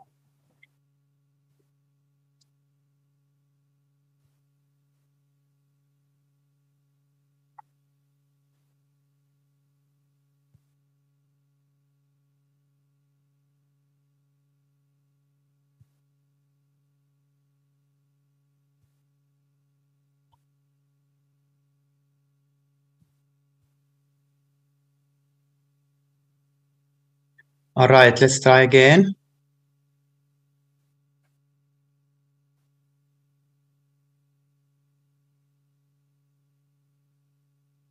Okay, I hope it is better now without the...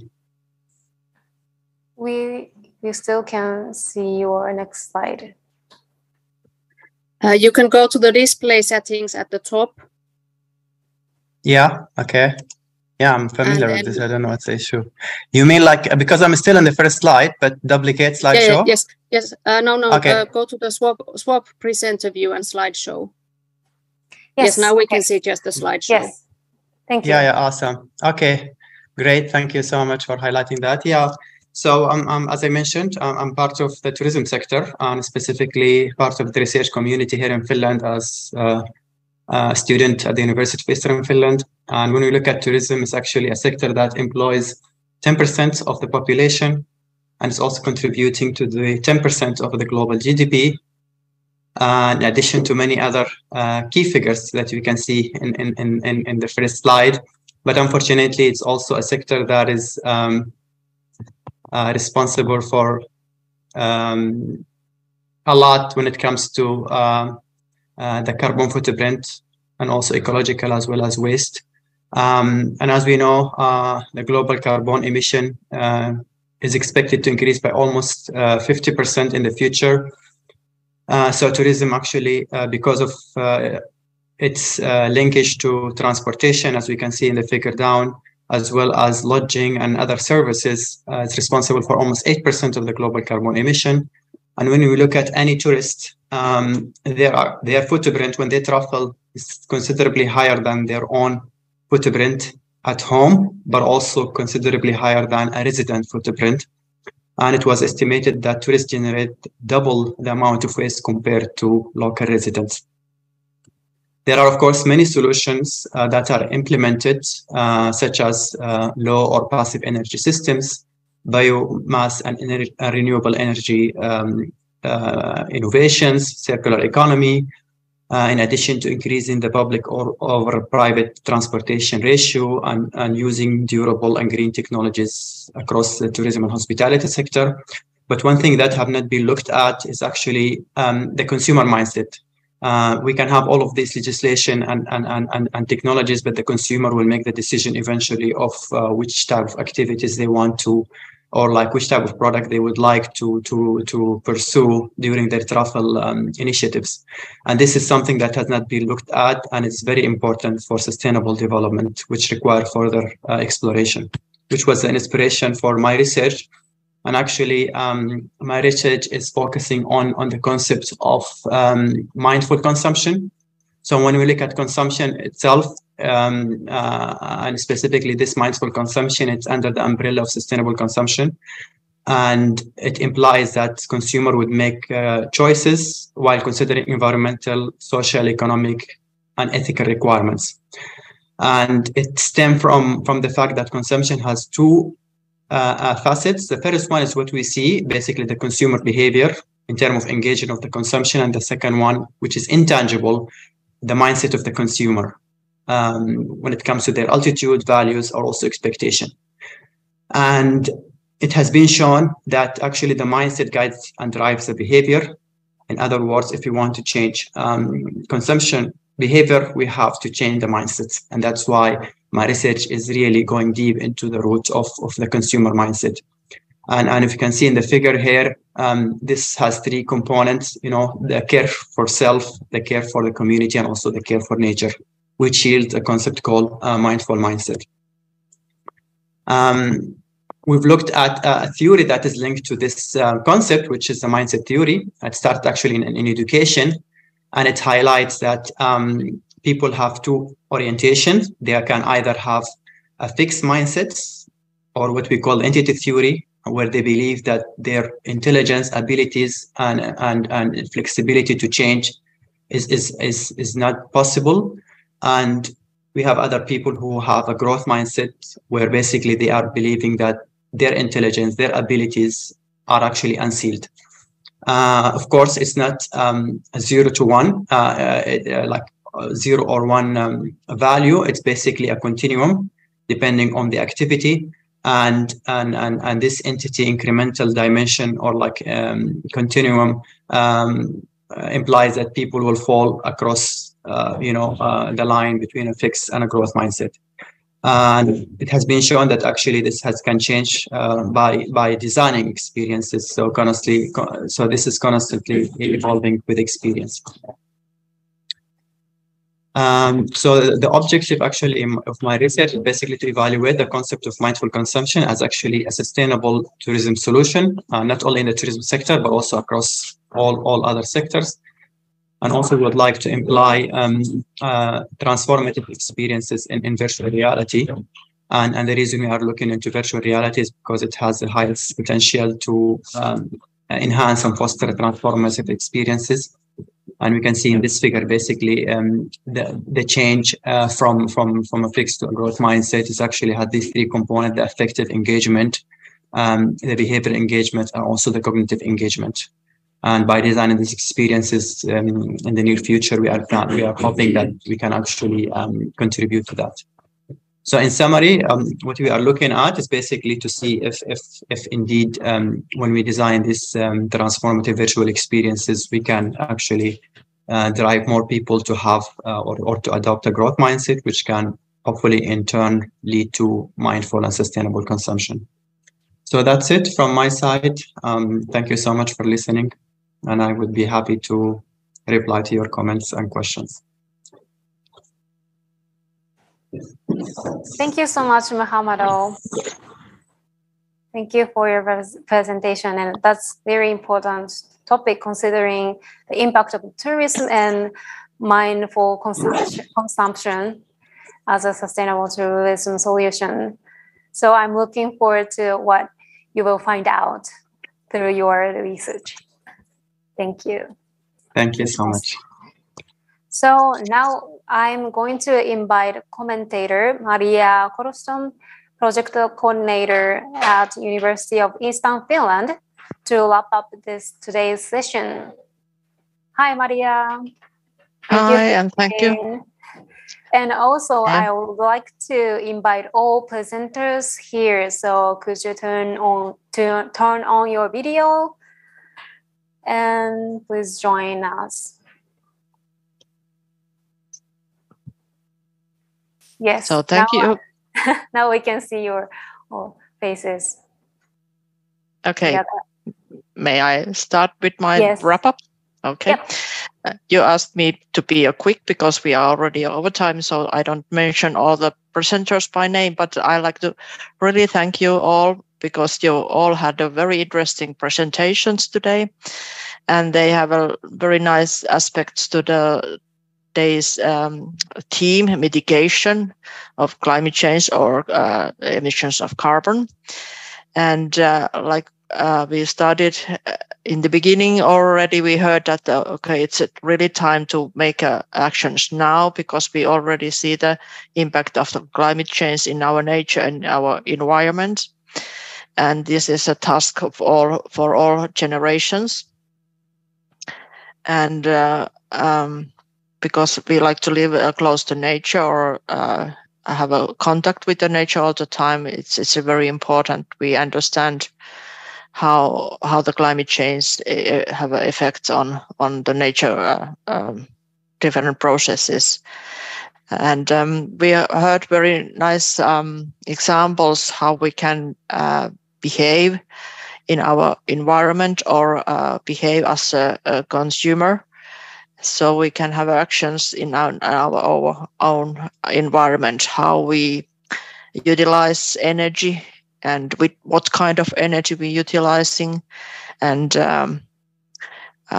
maybe we can have a better insulation so that we don't lost any energy in that way. Increasing awareness of how to mitigate the climate change is also very important. And there were some nice examples from Japan, how in different valleys or villages there are a lot of nice actions how to decrease emissions of carbon, for example.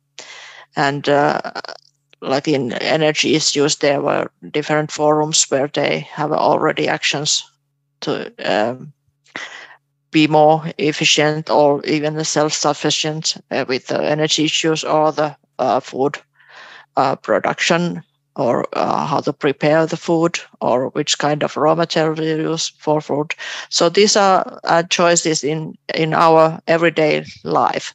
So I think that's even the challenges are global, but really we can all by ourselves do something to find solutions. And there also was nice aspects about the fashion or designing products.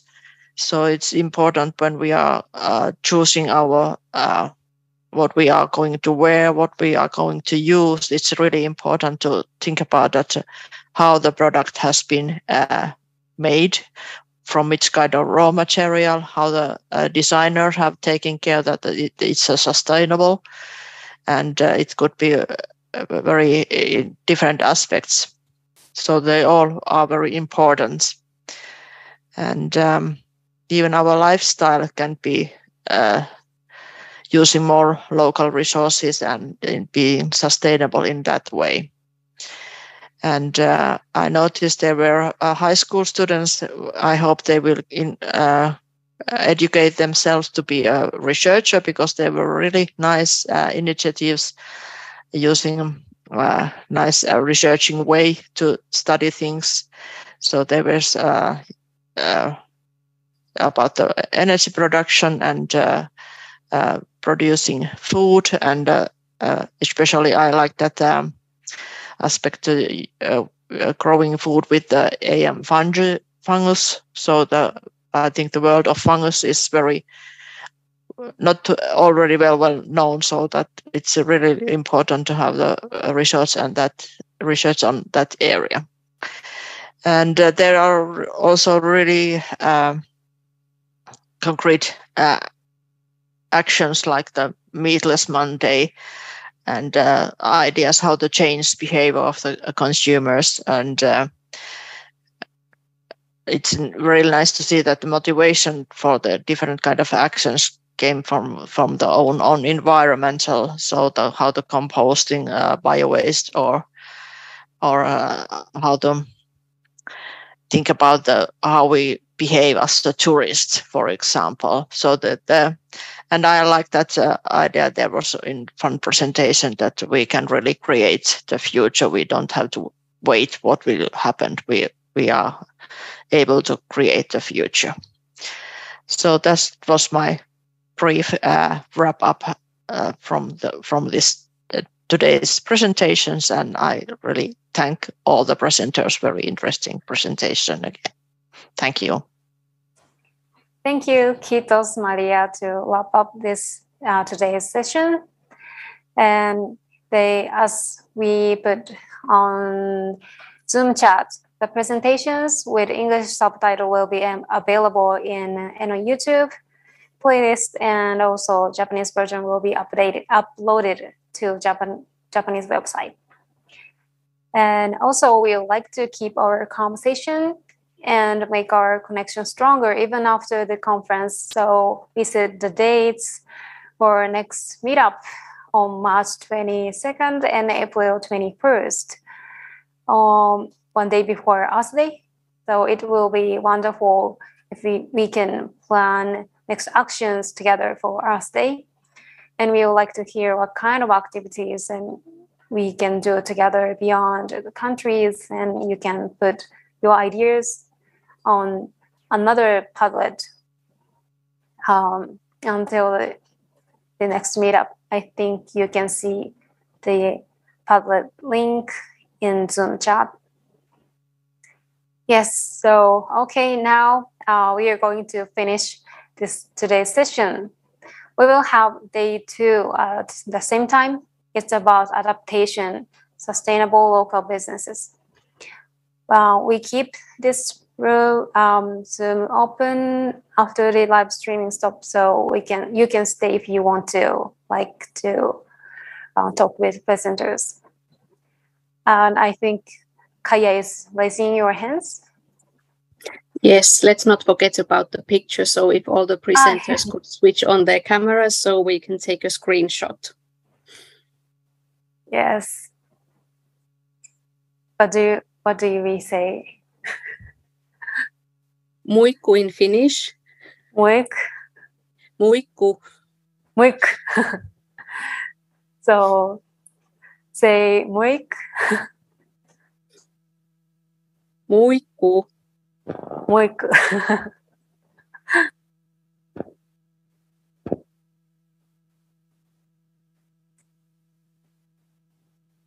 Did you take pictures?